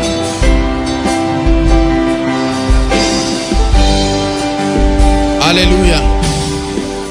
Listen, please sit down. Look at me. You must train yourself. Virtue. Make up your mind. When you dress, dress well. When you speak, speak well. Don't see people and look and say, how far, and you are bending somebody. You are not virtuous. You may be human, but you are not virtuous. How many leaders do you want God to bring in your life with this kind of attitude? Are you getting what I'm saying now? Don't get up in the morning and pass people anyhow. Good morning. How are we? Fine. God bless you. How is today? Don't see people and pass and say, please, you greeted me. Whether I answer, no. There is no such thing as I am like that. Men can change. Are we together? There is no such thing as I'm angry. We are in our family, we are like that. Hey, once I am angry, even my parents give me chance. It's bad. Change it. That's the house of God is a place of transformation. Please take seriously what I'm saying. Listen, I continue to pray and ask the Lord to reveal to me the aspects of my life. I'm not ashamed of transition. I'm not ashamed of transformation. That what I am not today, I can be tomorrow. Lord, show me. Thank God for the ones I have, but which ones do I not have? Some of you, you need to work on respect. Some of you, you need to work on honor. You don't have honor for people at all. Some of us, you need to work on your mouth. Your mouth is poisonous. It's like a sword. You can tear down people. It's something to work on. There's nothing to be ashamed of. Some of you need to work on the fortitude for jealousy. Little things. The moment you see a celebration somewhere and it's not you, the senior brother of the prodigal son. Hallelujah. Some of you, you give up very easily. Listen, if you don't love yourself, it's wickedness to want another person to love you. Why should someone love what you hate? Are we together now? Learn to draw your confidence from within. First, who you are in Christ, and then second, on the strength of the dexterity of your virtue. Listen, you can stamp your feet with all humility as a man and as a woman and say, by the grace of God, the God of heaven, I know we are growing, but I can stand to say I'm virtuous. It's not pride. I told myself, and many of you who follow my teachings, you've heard me say it, my life's goal, aside from being a man of God, sincerely speaking, my life's goal as a person is that God will grant me the grace that I will become a shoulder for many to lean on. It is a goal and it is a worthy pursuit in my life. I want to be that person who is the first to wrap my arms around people and say, God bless you, you can make it. I want to be the one that when somebody dies, I'm the first person to show up and hold you and say, don't worry. Not to say, where was your faith? Where did you keep? No, no, no, no, no. Make up your mind that in this life you will be virtuous. Don't just sit down and say, why do men not like me? Why is this? It's not just the issue of attack, and it's not just the issue of miracle service. Could this be where the issue is? Make up your mind. I've taught you, you can measure your virtue by how much children love you. If children hate you, believe me, something is wrong. Do you know why? Let me tell you this. Because children will test your patience. Children will force you to stoop down. You see how this, my children, sometimes after service, while all of you are standing wanting to see the apostle, they don't care. They just come and sometimes they can say, Daddy, bend your ear, and I say, look at this. But it's training and I'm happy. It's better to rehearse through them than to mess up in the future.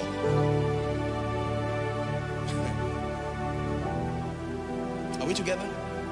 Virtue, character. You see people, you greet people. You do something wrong, you say, I'm sorry.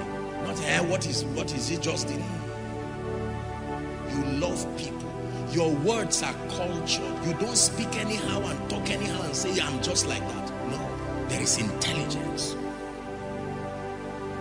Through wisdom, a house is built. By understanding, it is established. Through knowledge, the rooms are filled. Is God blessing us? I will soon go to the last aspect. But listen to this. It's a profitable way of celebrating Valentine. It is not saying, oh God, let somebody send me a gift. God is giving all of us a Valentine gift this night. And the Valentine gift is sit down. Sit down and walk on your spirit. Are we together? Yeah. It's better than a timeout. Because what you do will build you and make you exceptional. Nobody runs away from an individual with such an outspoken manifestation of the fruit of the Spirit. You become, like I would say, Beulah and Hephzibah. There are people who have no regard for elders. No regard at all. You secure the cause of every old person around you because you do not have that virtue of respect. I continue to strive as a person for grace from God. I want to be as exceptional as I can be. As far as I'm concerned, compared to where I'm going, I'm just starting. I will find them out. I will pray them.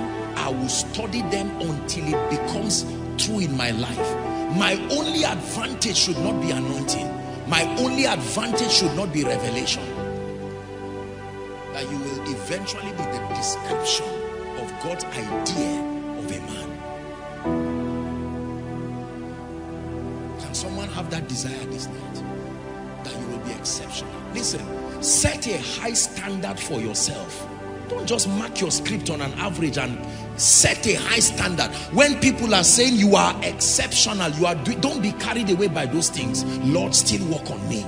In the area of respect, I'm trying, but I score myself with my reference. I give myself 20%. I still need to read a book. I need to go online. I need to study something about character. And you go online and download a message and look at it. I need to learn on this. And you are praying, okay, let me study Esther and let me study Ruth. What was exceptional about these women? Let me study David, let me study Solomon, let me study Isaac. And you are building yourself. Lord, make me an exceptional person. Forget about what is not yet there. Focus on what God is doing. Let me tell you, it's only a matter of time.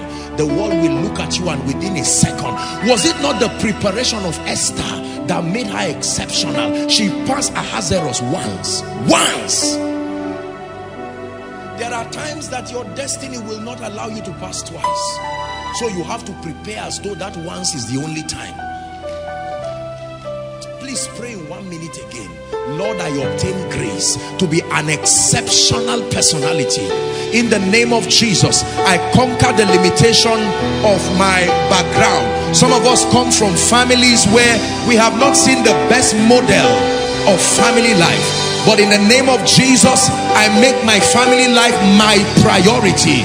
I make it my priority. And in the name of Jesus, the Son of the living God, I obtain grace from God. I obtain grace from heaven.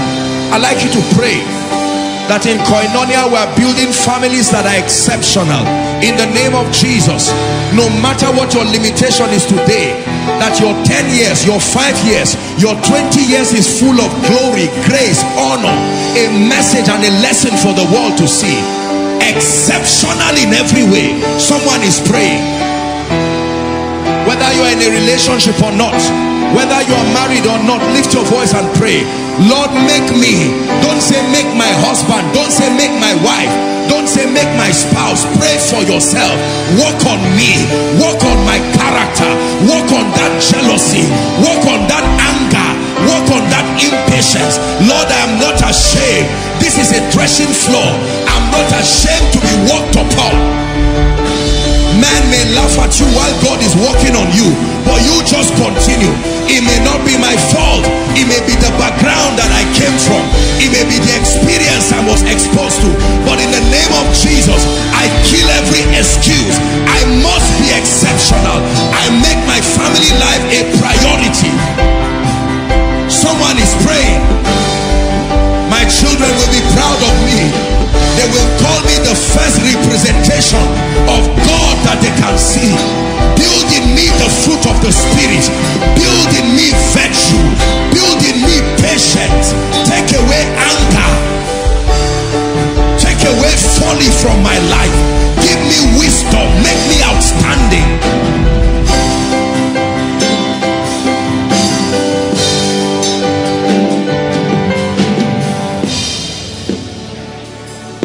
Hallelujah. Hallelujah. I found out if you focus on changing you, God will settle every other thing. Usually the key is to want your spouse to change. The key is to want your whoever you are going out with to change. But the key really is you.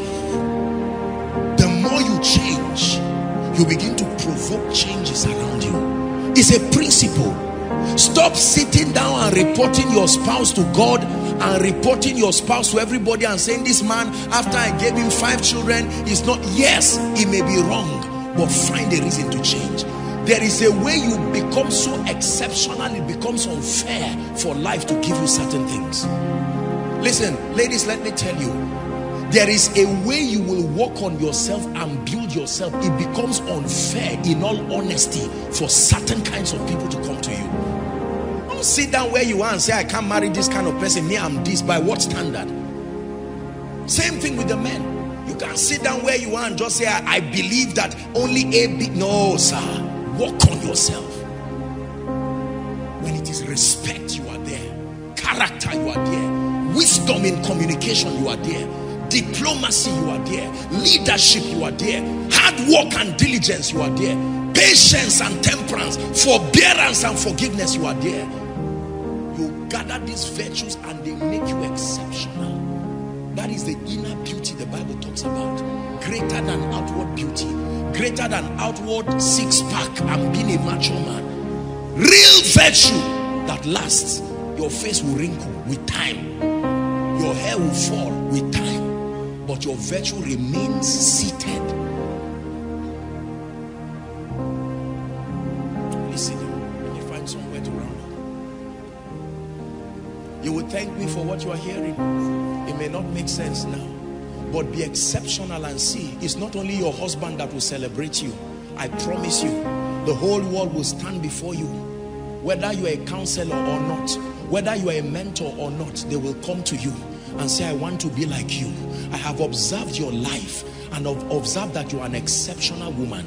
Here is $1,000. Here is $500. Can you pray for me? Whatever made you exceptional. You cannot carry nonsense and want the world to celebrate you. I do not want people to only come and celebrate the anointing and celebrate revelation.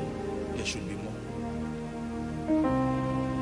And so I challenge you to join me in that strife of dissatisfaction. Do not clap too early. Go back home and write a list of the things you must work on. Don't be ashamed. See, let me tell you, the moment you become ashamed of growth, you will never rise to certain levels. I do not want to meet the kings of my destiny and have a reason to be ashamed because I had anointing, I had revelation, but no virtue. That the opening of your mouth becomes a communication of wisdom. Some of you, impatience has cheated you. Some of us, anger has cheated us. Some of us, foolishness, lack of wisdom alone. Identify those things and pray them. If you need to read books, buy books. Jordan is here. Get books. You can go on YouTube. That is the legitimate ground to load your phone and go on YouTube and say, for the next 2 weeks, I'm going to study about exceptional women, exceptional men. And you pray it in your heart, and God looks at you. It's not your fault. You came from a background where your father was not the best model of a man. Your mother was not the best model of a woman. Maybe it was even a polygamous family. Maybe it was even a dysfunctional family somewhere. You can't be crying forever because of yesterday. You must summon the courage to say, look, what I did not eat, may my children eat. The joy they did not have, may other people have. If you succeed in ministry and fail in family, you failed. If you succeed in your office and fail in family, you failed. Are we together? The last, and we're done for tonight. I pray that what I'm sharing tonight will be worth your time here.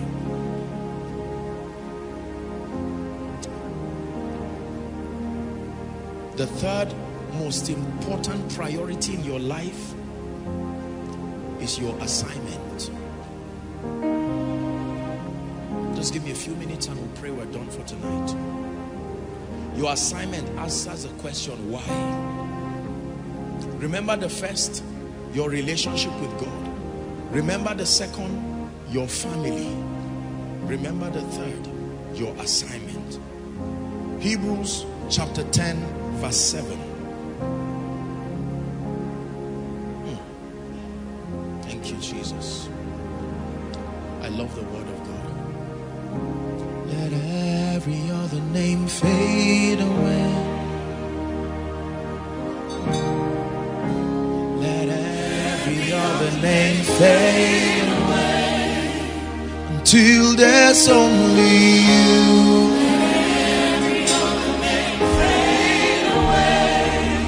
Then said I, lo, I come. This is a prophecy about Jesus. In the volume of the book. Look at me, Koinonia. It is written of me to do thy will, O God. I didn't come to roam around the earth escorting people in destiny for 50 years, 60 years, 70 years and living sad to the grave. Dr. Miles Monroe in his lifetime said the richest place is not the gold mine in South Africa, not the oil mines in the east, that the richest place, the wealthiest place is the cemetery, where dreams that were never lived are there, where destinies, books that were never written, lives that would have been changed. Lo, I come in the volume of the book as it is written of me. Write this down, please. Your greatest fulfillment will come from knowing that you have lived your life serving the purposes of God and blessing humanity. I will take it again. Your greatest fulfillment will come from knowing. Your greatest fulfillment will come from knowing that you have lived your life serving the purposes of God and blessing humanity. Your greatest fulfillment will not come from cars. Truly, I tell you, it will not come from houses. It will not come from your ascending the highest echelon of your profession, as good as that is. Your greatest fulfillment will come from knowing that you lived your life serving the purposes of God and blessing humanity. The morning I was in Delta State, I think, when Dr. Miles Monroe went to be with the Lord. When the announcement of his death happened, he was headed for a conference somewhere in the region of Bahamas. And then they announced that he was dead, his wife was dead, his assistant dead, most of the people, about 6 of them dead. Do you know Dr. Burroughs, who now heads the Bahamas Faith Ministry International? He looked and he said, continue the conference. He said, if Miles Monroe were alive, he would say, never cry for me. So let's do what he would have wanted. I said, my God. Men who cheated death, they were so visionary. When he died, they checked his documents and they saw different books that were still in progress, and some of those books have come out now. Abel, though dead, yet speaketh. These are men who cheated death. Listen, let me tell you, you can immortalize your impact. You can choose impact to popularity. Popularity is not the same as impact. Popularity is many people knowing about you. Impact is men being changed because you are alive. Do not mistake popularity for impact.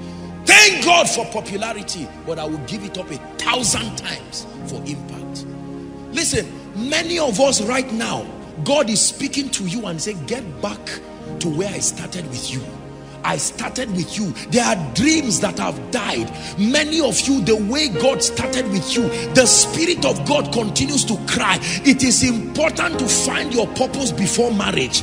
It is important to find your purpose before money, because all these things, as powerful as they are, they can tilt you out of purpose. The first dealing of God in my life was purpose. Then the ministry of the Holy Spirit, then the kingdom, then finances, then it continued like that. I thank God for that sequence. Purpose. The first major book I can remember reading was Discovering Your Purpose, Miles Monroe. I read that book and I remember crying. I said, Lord, I would die empty. Empty. Empty. Why should I live full? Completely empty, like a drink offering. You poured your life. Sometimes when people see me and say, Apostle, are you not tired? I say, at this age, while I have the strength to move, I will move. While I have the strength to talk, I will talk. I will give my best, because someday I will not have that strength. Someday it will be our children reading our legacy. When they look, they'll say, once upon a man, a time there was a man called Apostle Joshua Selman.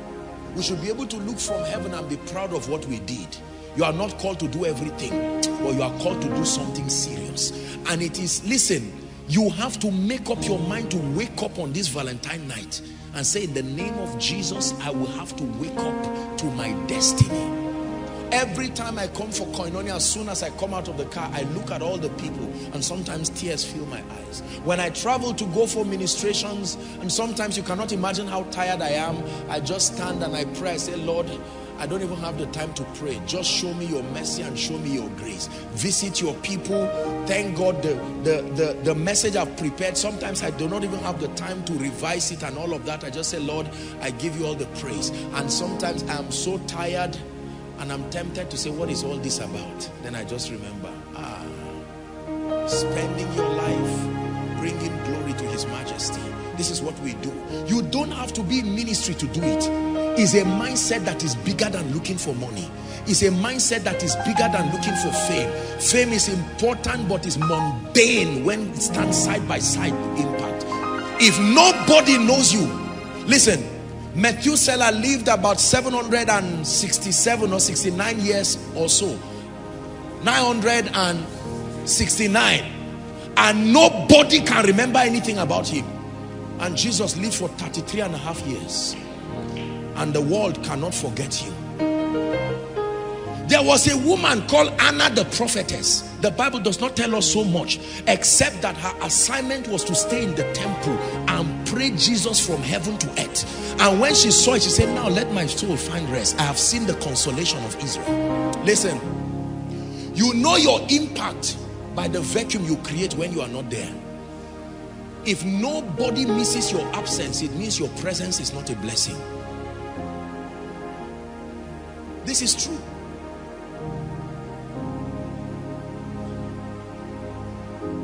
Purpose gives meaning and value to everything you do.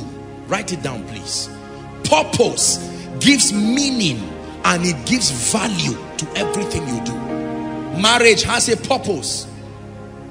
Money has a purpose. Children have a purpose. Prosperity has a purpose. Let me tell you, the real issue with this our generation is that most of our desires are not connected to purpose. We want to marry for marriage's sake. We want to make money for the sake of respect and pride. We want a name for ourselves. Most times people come, I want anointing. What is the purpose tied to it? Purpose is what gives your pursuit for money. It is purpose that makes your pursuit of money not materialism. Because now there is an object behind it. Every time you want to do anything in life, ask yourself why, to what end? Acts chapter 26. Let's look at Paul's manifesto of his purpose. We're going to read the first 18 verses. Be patient with me, we're rounding up. Then Agrippa, this was Paul before Agrippa. Agrippa said unto Paul, thou art permitted to speak for yourself. And then Paul stretched forth the hand and answered for himself. Read on. I think myself happy, King Agrippa, because I shall answer for myself this day before thee, as touching all things whereof I am accused of the Jews. Especially because I know you are an expert in this and that. Go to verse 7. Verse 7, please. It says, unto which promise our 12 tribes instantly serving God day and night, hope to come. For which hope's sake, King Agrippa, I am accused of the Jews. Right? Read on. It says, why should it be thought a thing incredible with you that God should raise the dead? I verily thought with myself that I ought to do many things contrary to the name of Jesus. Now, he's talking about his history now.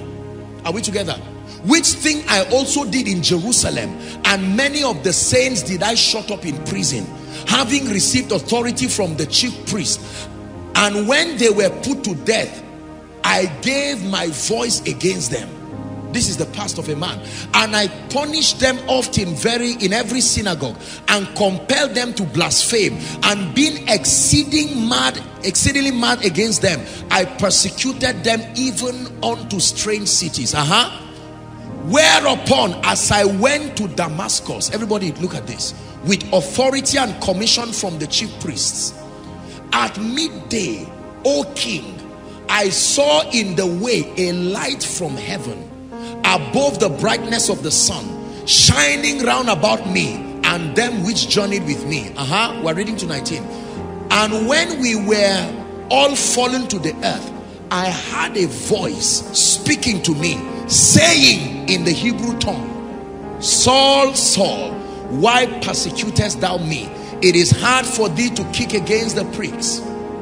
And I said, who art thou, Lord? And he said, I am Jesus whom thou persecuted. But rise and stand upon your feet, for I have appeared unto thee for this purpose.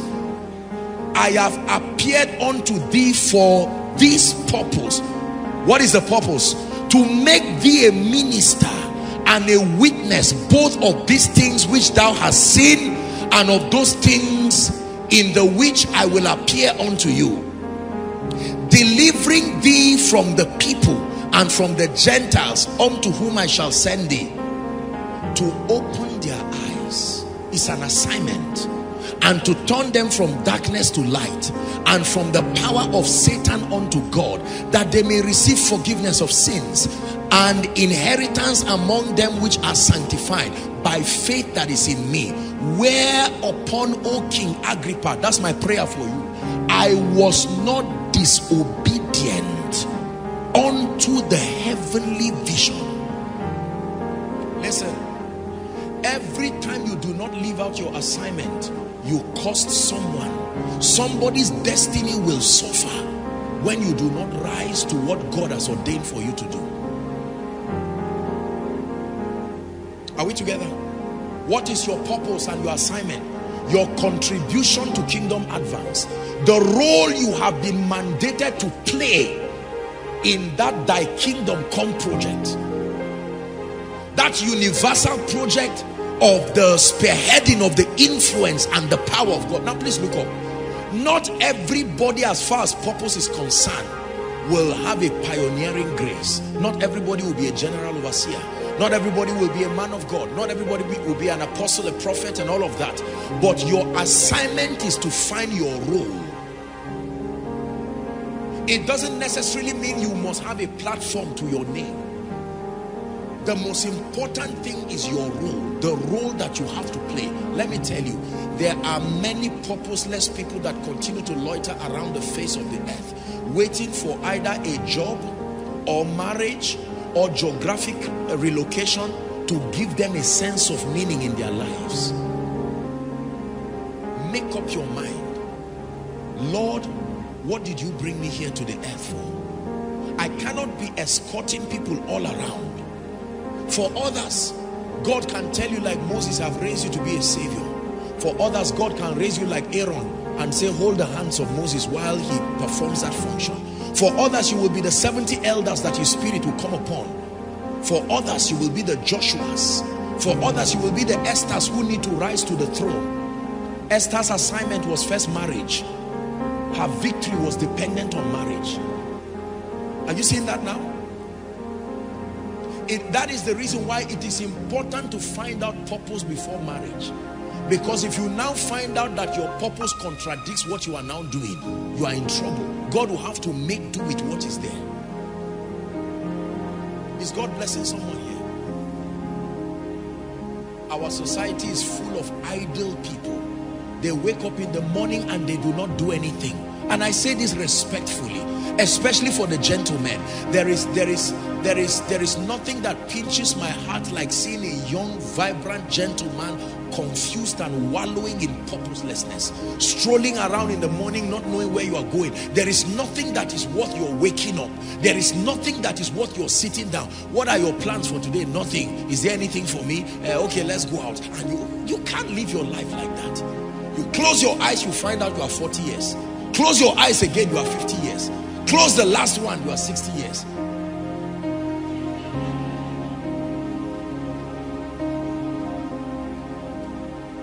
Listen, every time I celebrate my birthday, it is this one vision. I have my piles of books from the time God began to speak to me, and I open them.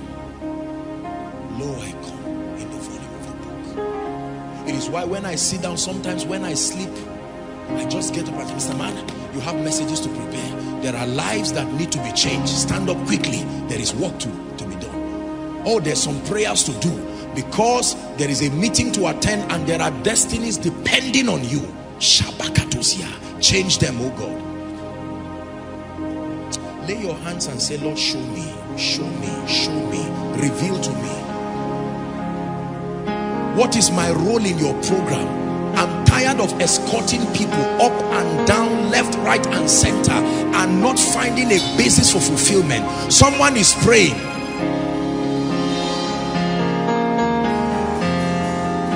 What is my role in your program?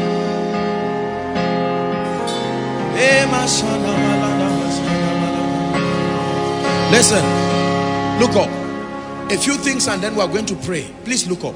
Did you know that your assignment is divided into seasonal mandates? Do not forget this.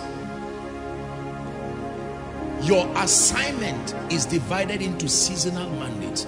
There are people who are workers in this ministry today, but the grace upon them, tomorrow they are going to have their churches, tomorrow they are going to have their parishes, but in this season their assignment is to be faithful as far as working and learning is concerned. Are you seeing that now? Yes. Nothing gladdens my heart when I have to talk with the workers, and sometimes I see the leaders and I see them committed in doing something that is worth it. Listen, it's a cost to wake up in the morning and not have a justification for spending your day. You wake up in the morning, nothing to do. So what's my today about? I don't know. You watch movie, you go on internet, you come back and watch movie, you go on internet, you read a book, gossip here and there, sit down, eat food, go out, come back in the evening, yawn yourself to sleep. It's a useless life. You must make up your mind.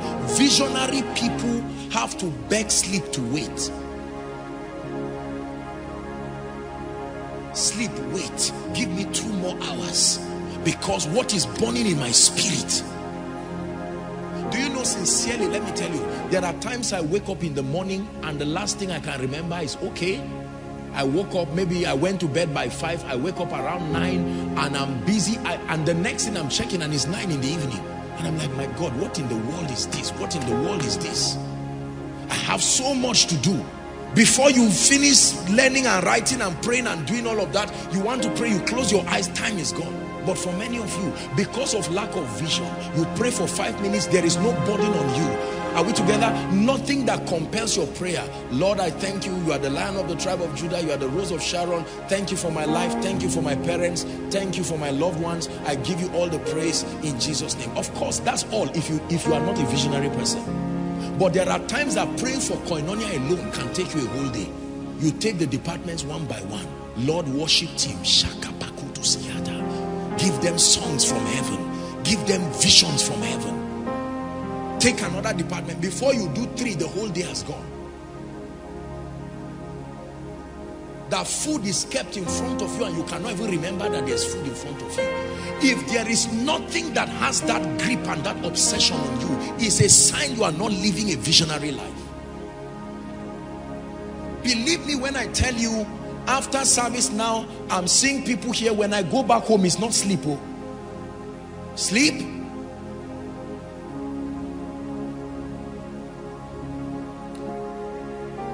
I receive an average of 500 to 600 text messages every day, aside from calls, and some of them are you, and you are angry that I don't respond to it. Right now, my phone is never off, never, except maybe they are removing the battery or something, maybe changing SIM or something. It is never off because of the noise of the pressure and the burden of ministry. The last time I had music from my phone, like ringtone, was 2012. I put my phone on silent permanently till tomorrow. What do you think ministry is? What do you think leadership is? God is just lifting them. Please receive grace to be serious in the name of Jesus Christ. 11 o'clock, you are already sleeping. The last thing God told you to do 2 years ago is still there. You've not developed it. You are not reading any book. I hope you are not angry.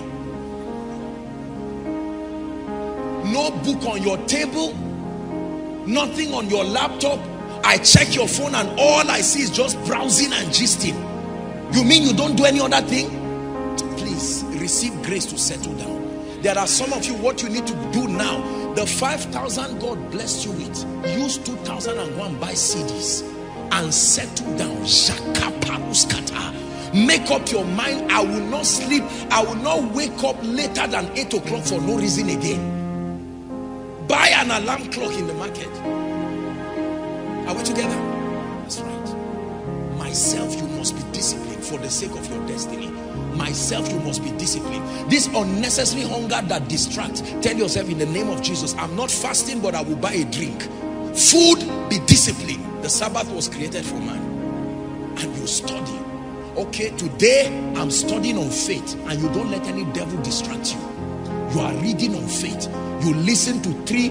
Do you know there are people who are not even workers here? They listen to an average of 3 to 5 koinonia messages. I listen to an average of 3 koinonia messages every day without fail. I'm the one that preached it, and I listen to it again with my heart open. There are things, if I do not do in a day, my eyes will not see sleep. Please listen, I'm opening up my heart so that we'll be serious. This thing is not luck. You don't get the anointing just by wish. No. You don't grow into dimensions by saying a season just came. Do you know the amount of prayer investment it takes to really carry power? Spiritual power that works. There are weeks that I have an average, it happens most time in January. There was a time I had 18 sermons in 1 week. And you must prepare them. My brothers and my sisters, I destroy the spirit of laziness from your life this night. And I pray for you that one of the things you will learn in this Valentine, some of you, God is calling you into the area of business, but you will not sit down. Sit down. Sit down. Buy books. Read. I gave us 3 books to read. Some of you you've not even seen how the cover looks like. It's carelessness. When I'm traveling, whether it's to Abuja or anywhere, or almost all through the journey, it is worship and a sermon and something. I don't have that time to waste. I may be as sleepy as whatever, but I'm listening. I can't waste 3 hours, 4 hours, 5 hours. I'm either charging my spirit in worship or I'm listening to something. Listen, life is time tagged. You will not always have the energy and the time. And there is a time when you should have prepared and built certain capacities. Whether you are ready or not, life will open the stage. So build capacity now. Don't you know that when you get married, you may not have that time to pray the way you want again, because you are now under an authority. No matter how prayerful you are. So now that you have the luxury to roll on the ground, thank God. Don't just keep saying, Lord, when will my husband come? Let me build capacity. I don't know what it means to pray when you are pregnant. I don't know what it means to pray when you pray now. Eat, for the journey is far. There are men, you don't know what it means to serve God with pressure of school fees. So now that you are alone, you are not paying anybody's school fees. You will write sermons today that you will use for the next 10 years. There are messages I still go back and make reference to them. I wrote some of those messages sometimes 2004, 2005, 2006. I just develop them and build on them. Something must consume your heart. Something must burn within your spirit. Whether you are a man of God or not, Apostle, this is the goal I've set this year. What are you doing? I want to become a sound expert. Tell me what you are doing now for it. Nothing. One day, I'm sure that Koinonia will organize training of sound people. That is the language of carelessness and laziness. I want to become an exceptional mother. I believe it is a call. Show me what book you are reading. Show me the exceptional people. I want to have a great foundation today that will raise great women and great. Show me what model you are studying now. I should come and meet you walking. When you are visionary, it's easy to say no to many things. Apostle, can I come and visit you? I'm sorry, I'm busy. But you can't sit down. People come and say, borrow me your television and your VCD. Let me play a movie. Because you are free, completely free. I have taught you, receive grace to master the night. This night time is a good time to sleep, but it's also a good time to make spiritual investments. I can tell you this, for some reason the spirit of revelation is heavy upon men in the night.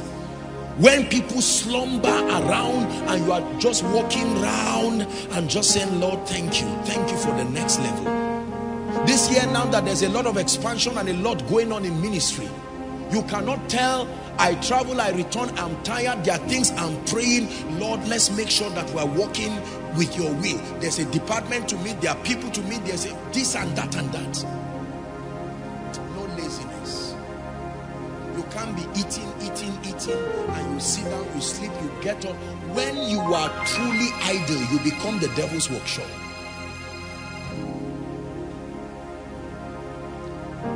I hope you know purpose is not looking for money. Except if looking for money leads to purpose. Purpose is finding that which can bring impact to the lives of men. That's purpose. Looking for food to eat is not purpose.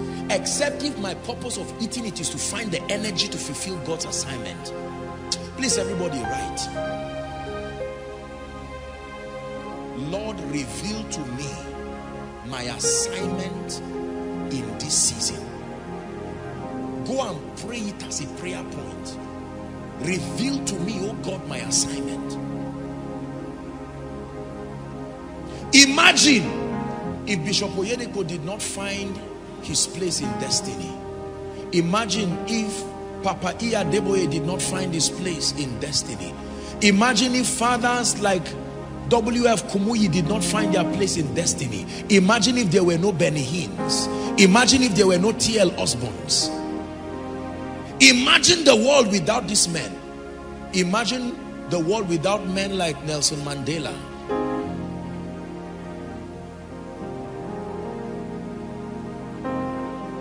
I made up my mind that I would give my best for God and for this generation. Let it be that I did my best.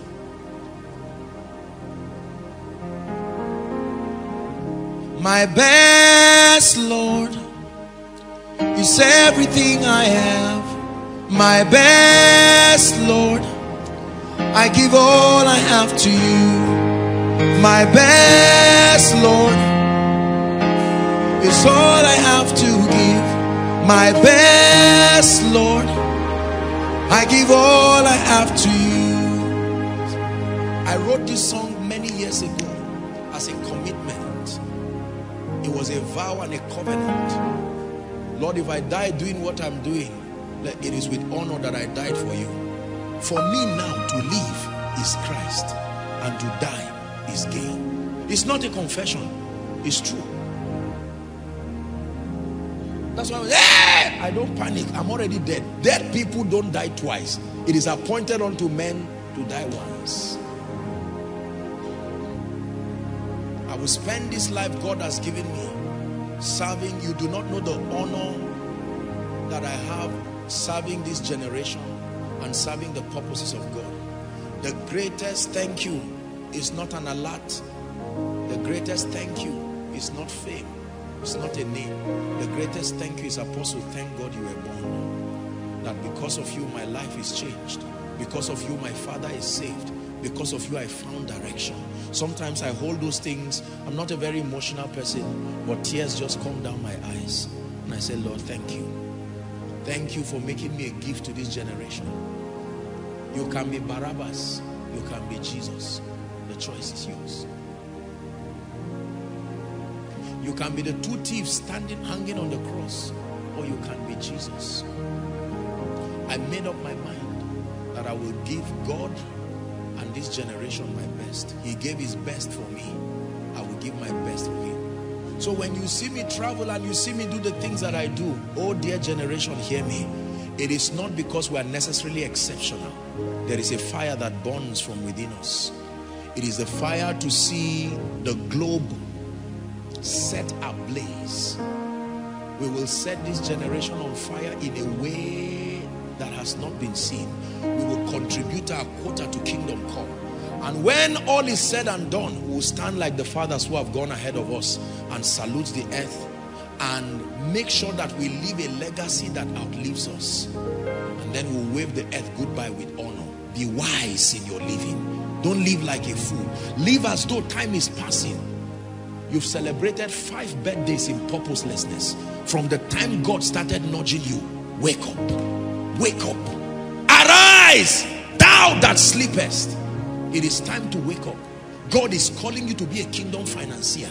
You don't become a kingdom financier at 70. It's not a blessing. So go and buy all the books on finances, not for the purpose of having money, for the purpose of having the tools that it will take to minister. Oh, apostle, God is calling me to be a man of God. That's not the time to loiter around looking for invitations. That's the time to fast when others are not fasting. That's the time to pray when people are sleeping. Not, apostle, they should give me Bible study in one church, pray that my pastor will see me. No, that's the time to settle down. Premature manifestation will kill you. God tells you your assignment is to be a man of God's wife. That's not the time to say, where is he? What is your business? You stay and build yourself. Lord, I will need patience. I obtain grace. God tells you you are going to be an evangelist, traveling around the world. You should be casting the demons that cause plane crash. You should be praying. What do you mean by there's nothing to do? You settle down and pray. Lord, in advance I prophesy to the partners that will have to stand by me. May I not be stranded because of finances. Let it not be that while I'm preaching the gospel, my children don't have their school fees paid. I receive the spirit of revelation. I need to preach 2 or 3 messages per day. I obtain grace from God. I will be persecuted in ministry. I will be misunderstood in ministry. Lord, build my capacity now so that when those times come, I will not be distracted. My best, Lord, is everything I have. My best, Lord, I give all I have to you. Hey, you made me great. You made me special. You made me great. I give all I have to you. You made me great. You made me special. You made me great. I give all I have to you. My best, Lord, is everything I have. My best, Lord, I give all I have to you. This is my Valentine gift to you. Embrace God. Embrace family. Embrace destiny. And I show you a winner. Many things will come to clamor for your attention, but I show you the things that really matter. When all is said and done, it is God, family, destiny, not crowd. They will come and go. They will say, give us bread today, King of the Jews, and they will say, crucify you tomorrow. I show you what is necessary and unnecessary. Valentine is only useful when wisdom is added to you. If all you do is to eat and receive presents as good as it is, and you do not have an opportunity to grow destiny-wise, you are not making progress. I prayed over this and I asked the Lord that when I teach it, it will mean something to someone, that you can make up your mind. Some of you will need to go home this night and just sit down outside with a notebook and start writing things. Lord, why am I here? Show me the scripture that represents the anthem of my life. I cannot wait for marriage to define my relevance. I can't sit down waiting for a man to appear in my life so that I will find what I'm here for. Lord, why was I born? And you pray from the depth of your heart. Lord, you have called me to be a man of God. What do I need to learn? What dimension of ministry are you giving me? And God says, I've called you to be a prophet. I've called you to be an evangelist. And you get books about the prophetic ministry. And you are praying. I've called you to the ministry of help. And you begin to study. Lord, give me patience. Give me forbearance. Give me the grace to love people. Oh, I'm calling you to be a great pastor. Lord, give me the heart of a shepherd, the grace to love people whether they love me back or not. You are preparing for destiny. Are you ready to pray? Please rise up on your feet. Hold the hands of someone. We are going to pray. My best, Lord, is everything I have. My best, Lord, I give all I have to you. My best, Lord, is everything I have. My best, Lord, I give all I have to you. You made me great. You made me great. Special. You made me special. You made me great. I give all I have to you. You made me great. You made me special. You made me great. I give all I have to you. Prayer point number 1. Lord, anything that will steal your place in my life, cut it out of my life now. Please lift your voice and pray. Whatever will take your place in my life, what shall separate us from the love of God? Strengthen my spiritual connection. Oh God of heaven, strengthen my spiritual connection.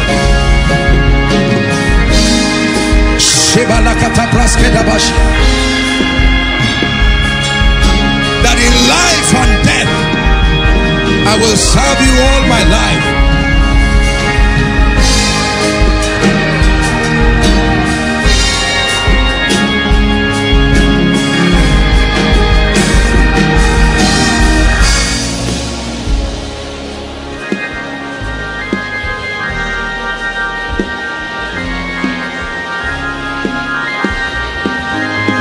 Nothing will take me from you.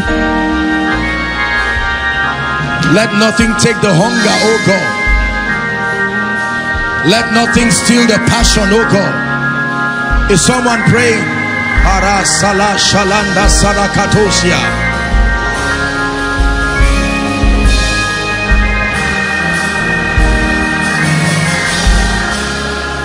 Prayer point number 2. Hallelujah. Prayer point number 2. Now listen. Whether you are married or not, our time is gone.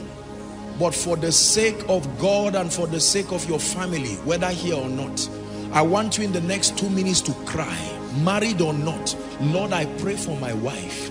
I pray for my husband. I pray for my children. Prophesy and declare. I decree and declare that my family life will work. Someone is prophesying. Model families in the name of Jesus. Exceptional homes by the Spirit of the living God. Homes that are a replica of heaven, all wise.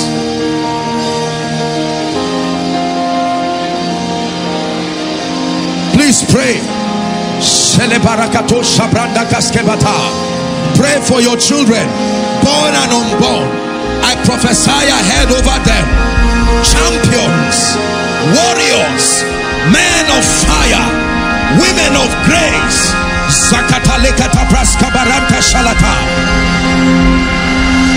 I separate them from the weaknesses of territory, from the weaknesses of background, from the limitations of ancestry. I cut them away from the limitations of tribe and geographic territory. I graft them into a new order, a new spirit, a new tribe. Someone is praying. Pray over your children. They are taught of the Lord. Great is their peace. Pray for your home. Blessed is the man that feareth the Lord, that delighted greatly in his commands. His seed shall be mighty upon earth. The generation of the upright shall be blessed. Wealth and riches shall be in his house. His righteousness endures forever.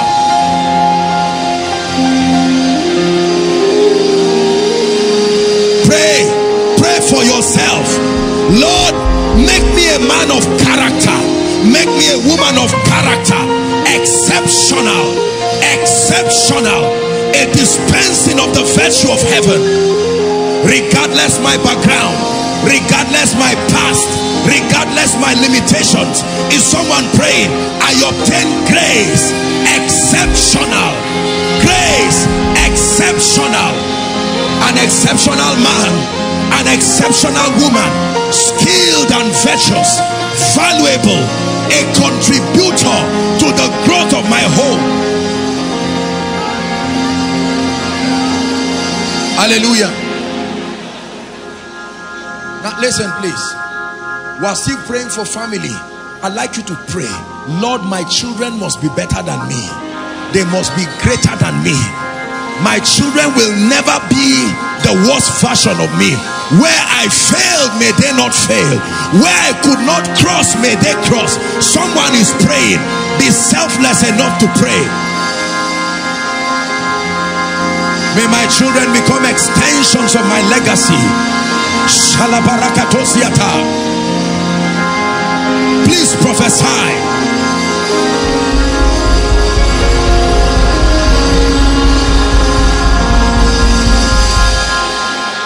Hallelujah. Praise the Lord. Praise the Lord. Now we're going to pray. Listen, there are many of us, you cannot move forward even with regards to family life, because when you look at your background, dysfunctional family, you look at your past, it's not a testimony that you desire. You look at the future, it looks bleak, and you allow the devil fool you into thinking you will become just like your parents. You are going to cancel it. There is a new grace, a new wine, a new covenant. I love my parents, I honor them, but where they failed, Lord, I obtain the grace of an eagle to rise and move past it. Lift your voice and pray.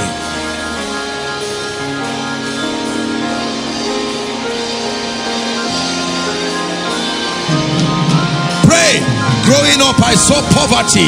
Lord, may I be the one to change it. Growing up, I saw limitations. I obtained grace to change it by the Spirit. I'm a sign and a wonder. A sign and a wonder. Please, I'd like you to pray that in the name of Jesus, your home will stand. In the name of Jesus, your home will stand. No divorce, no separation. In the name of Jesus, you are standing as a model by the Spirit of the living God.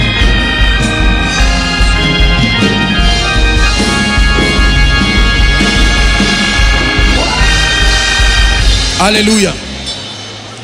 Now the last prayer point, there's 1 minute now. You're going to pray.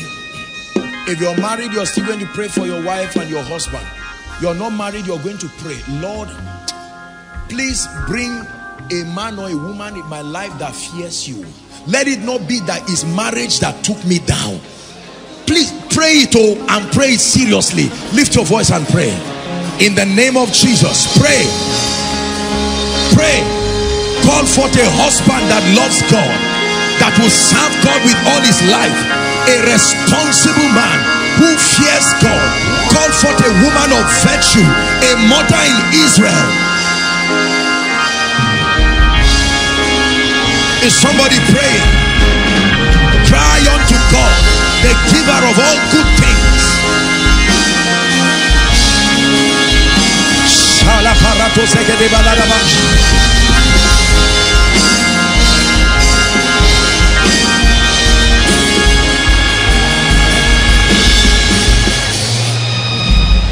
Hallelujah. Praise the Lord. The last prayer point. Listen, you're going to pray for purpose. Some of you, from this prayer, God will show you dreams. Some of you, God will make references to books that you have that are locked up in your house and say, go back and carry that book of 2001. That book of 2005, open it. There is something I told you to write there that you need to revisit. You are going to pray, Lord, like fire from heaven, the blueprint of my destiny, let it rest on me in this season. Lift your voice and pray. Cry to the Lord. Lord, let me not escort others in destiny and live a visionless and a purposeless life.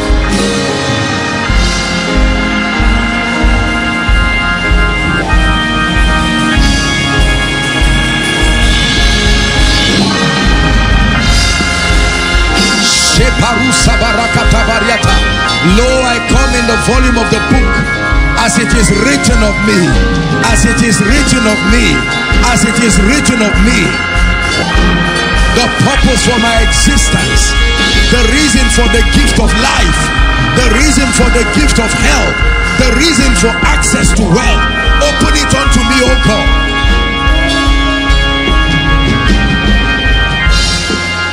Hallelujah.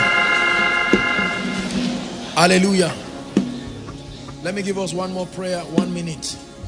And with that prayer, I'll make an altar call. We're going to all pray and then we'll make altar call. Listen, I told you that the highest measure of wealth and fulfillment is peace.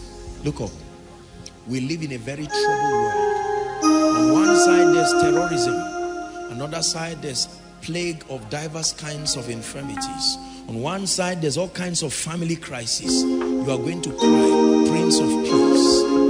You said you will give me your peace. I need peace in my life. Listen, all this trouble, some of us have become lean because of trouble, not lack of food. Some of us have had high blood pressure at a young age because you are thinking about too many things. Listen, you are going to pray for the peace that gives you rest. Where will money come from? Where will this come from? When will I marry? When will I have a child? When will I have all? Be careful. Those things can eat up your joy and your peace. The last prayer point. Lord, for me and my loved ones, give me peace. You are the Prince of Peace. Lift your voice. Every fear, every disturbance in my heart that continues to perturb my peace, I obtain peace from you. Peace that surpasses all understanding. Is someone praying? Peace. In the name of Jesus, I receive peace. Peace over finances. Peace over marriage. Peace over my home. Some of you may need to prophesy to your homes. Peace be still. Every turbulence, peace be still. Every attack, peace be still. Every wind, peace be still. Every financial turbulence, peace be still. Every confusion in your mind, peace be still. Every noise from society, peace be still.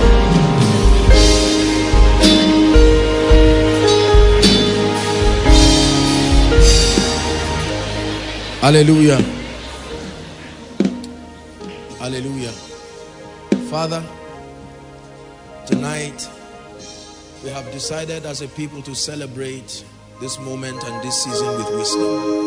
You have taught us the value of connection with you, our Maker and our King. You have taught us the value of family. Lord, for those of us who have not paid attention to family, by this teaching, oh God, would you cultivate a sincere desire to birth families that work. In the name of Jesus, we thank you because the marriages in this ministry will work. Exceptional homes. Homes that reflect the power, the grace, and the possibilities of God. And I pray for every home with any kind of turbulence, peace be still. In the name of Jesus. In the name of Jesus. And I pray, oh God of heaven, concerning our destinies, everything that stands today as a hindrance, let it give way in Jesus' name. Let this message, oh God, be etched in our hearts, that even whilst we sleep, it will replay again. In the name of Jesus, we choose the things that matter in this life. We choose to invest our days with wisdom. We choose to leave legacies that outlive us. Father, we thank you. We thank you for giving us the honor to hear your truth. In the name of Jesus. Now keep standing. I want to make an altar call. Please listen to me. Most times when we say altar call, most people just shut down. But tonight, the greatest love, the greatest expression of love was demonstrated through the substitutionary sacrifice of Jesus. You are here on this night, inside in the overflows, and you are yet to make that commitment for Jesus. You are saying, Apostle, I want this day to never be forgotten in my life, that on Valentine's Day, while other years have not been that way, I want this year to be different. Whether you are in overflow 1, 2, 3, please stand, my dear brother. Overflow 1, 2, 3. Well, overflow 3, you can just move to the front of your projector stand.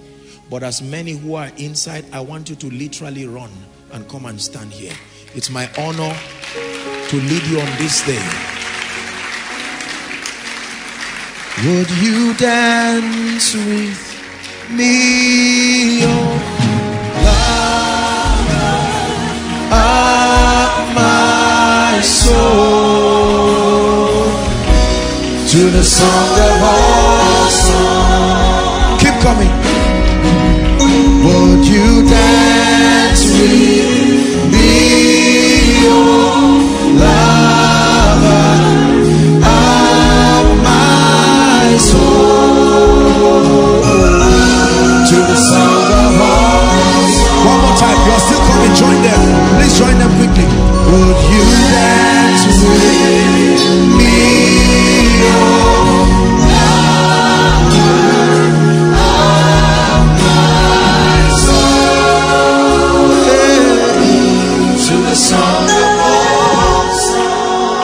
hear me? The Bible says, greater love had no man than this, that a man give his life for his brethren. There are very few people who will be able to give their lives for you, but there is one who gave his life for you. You make this Valentine a very meaningful one when you hand over your all to him. He is a true lover that does not fail. Many may love circumstantially. Many may love you depending on what you become or not become. But there is one who truly loves you. Behold what manner, the Bible says, of love the Father hath bestowed upon us. I salute you for making this decision. Whoever will come to him, the Bible declares that he will in no wise cast away. Please lift your right hand truly and say after me, Lord Jesus, tonight I come before you just as I am. I declare that Jesus, from today and forever, is my Savior, my Lord, and my King. I receive the remission of sin. I receive the abundance of grace, the gift of righteousness, and the life of God. From today, I am a child of God, connected to God forever. I declare that I go forward ever and backward never. Amen. Thank you, Father, for bringing these ones. We bless you. It's an honor to be able to present these as trophies to you even on this special day. We pray that the grace that keeps, the grace that builds, the grace that empowers, may these graces work in their lives. We introduce you to the ministry of the Holy Spirit. You will know him and he will make your life a wonder in the name of Jesus Christ. Amen and amen. Thank you so much, ladies and gentlemen. Please, I want you to follow. Just turn back. You will see a group of people waving their hands. Dearly beloved, I hope you were blessed by this message. Do not keep the video to yourself. Share to as many as you can to help them bless. Check our homepage for more of our messages. Subscribe to the channel, comment on it, like it. See you on our next video. Bye. Pray, pray, pray for your destiny.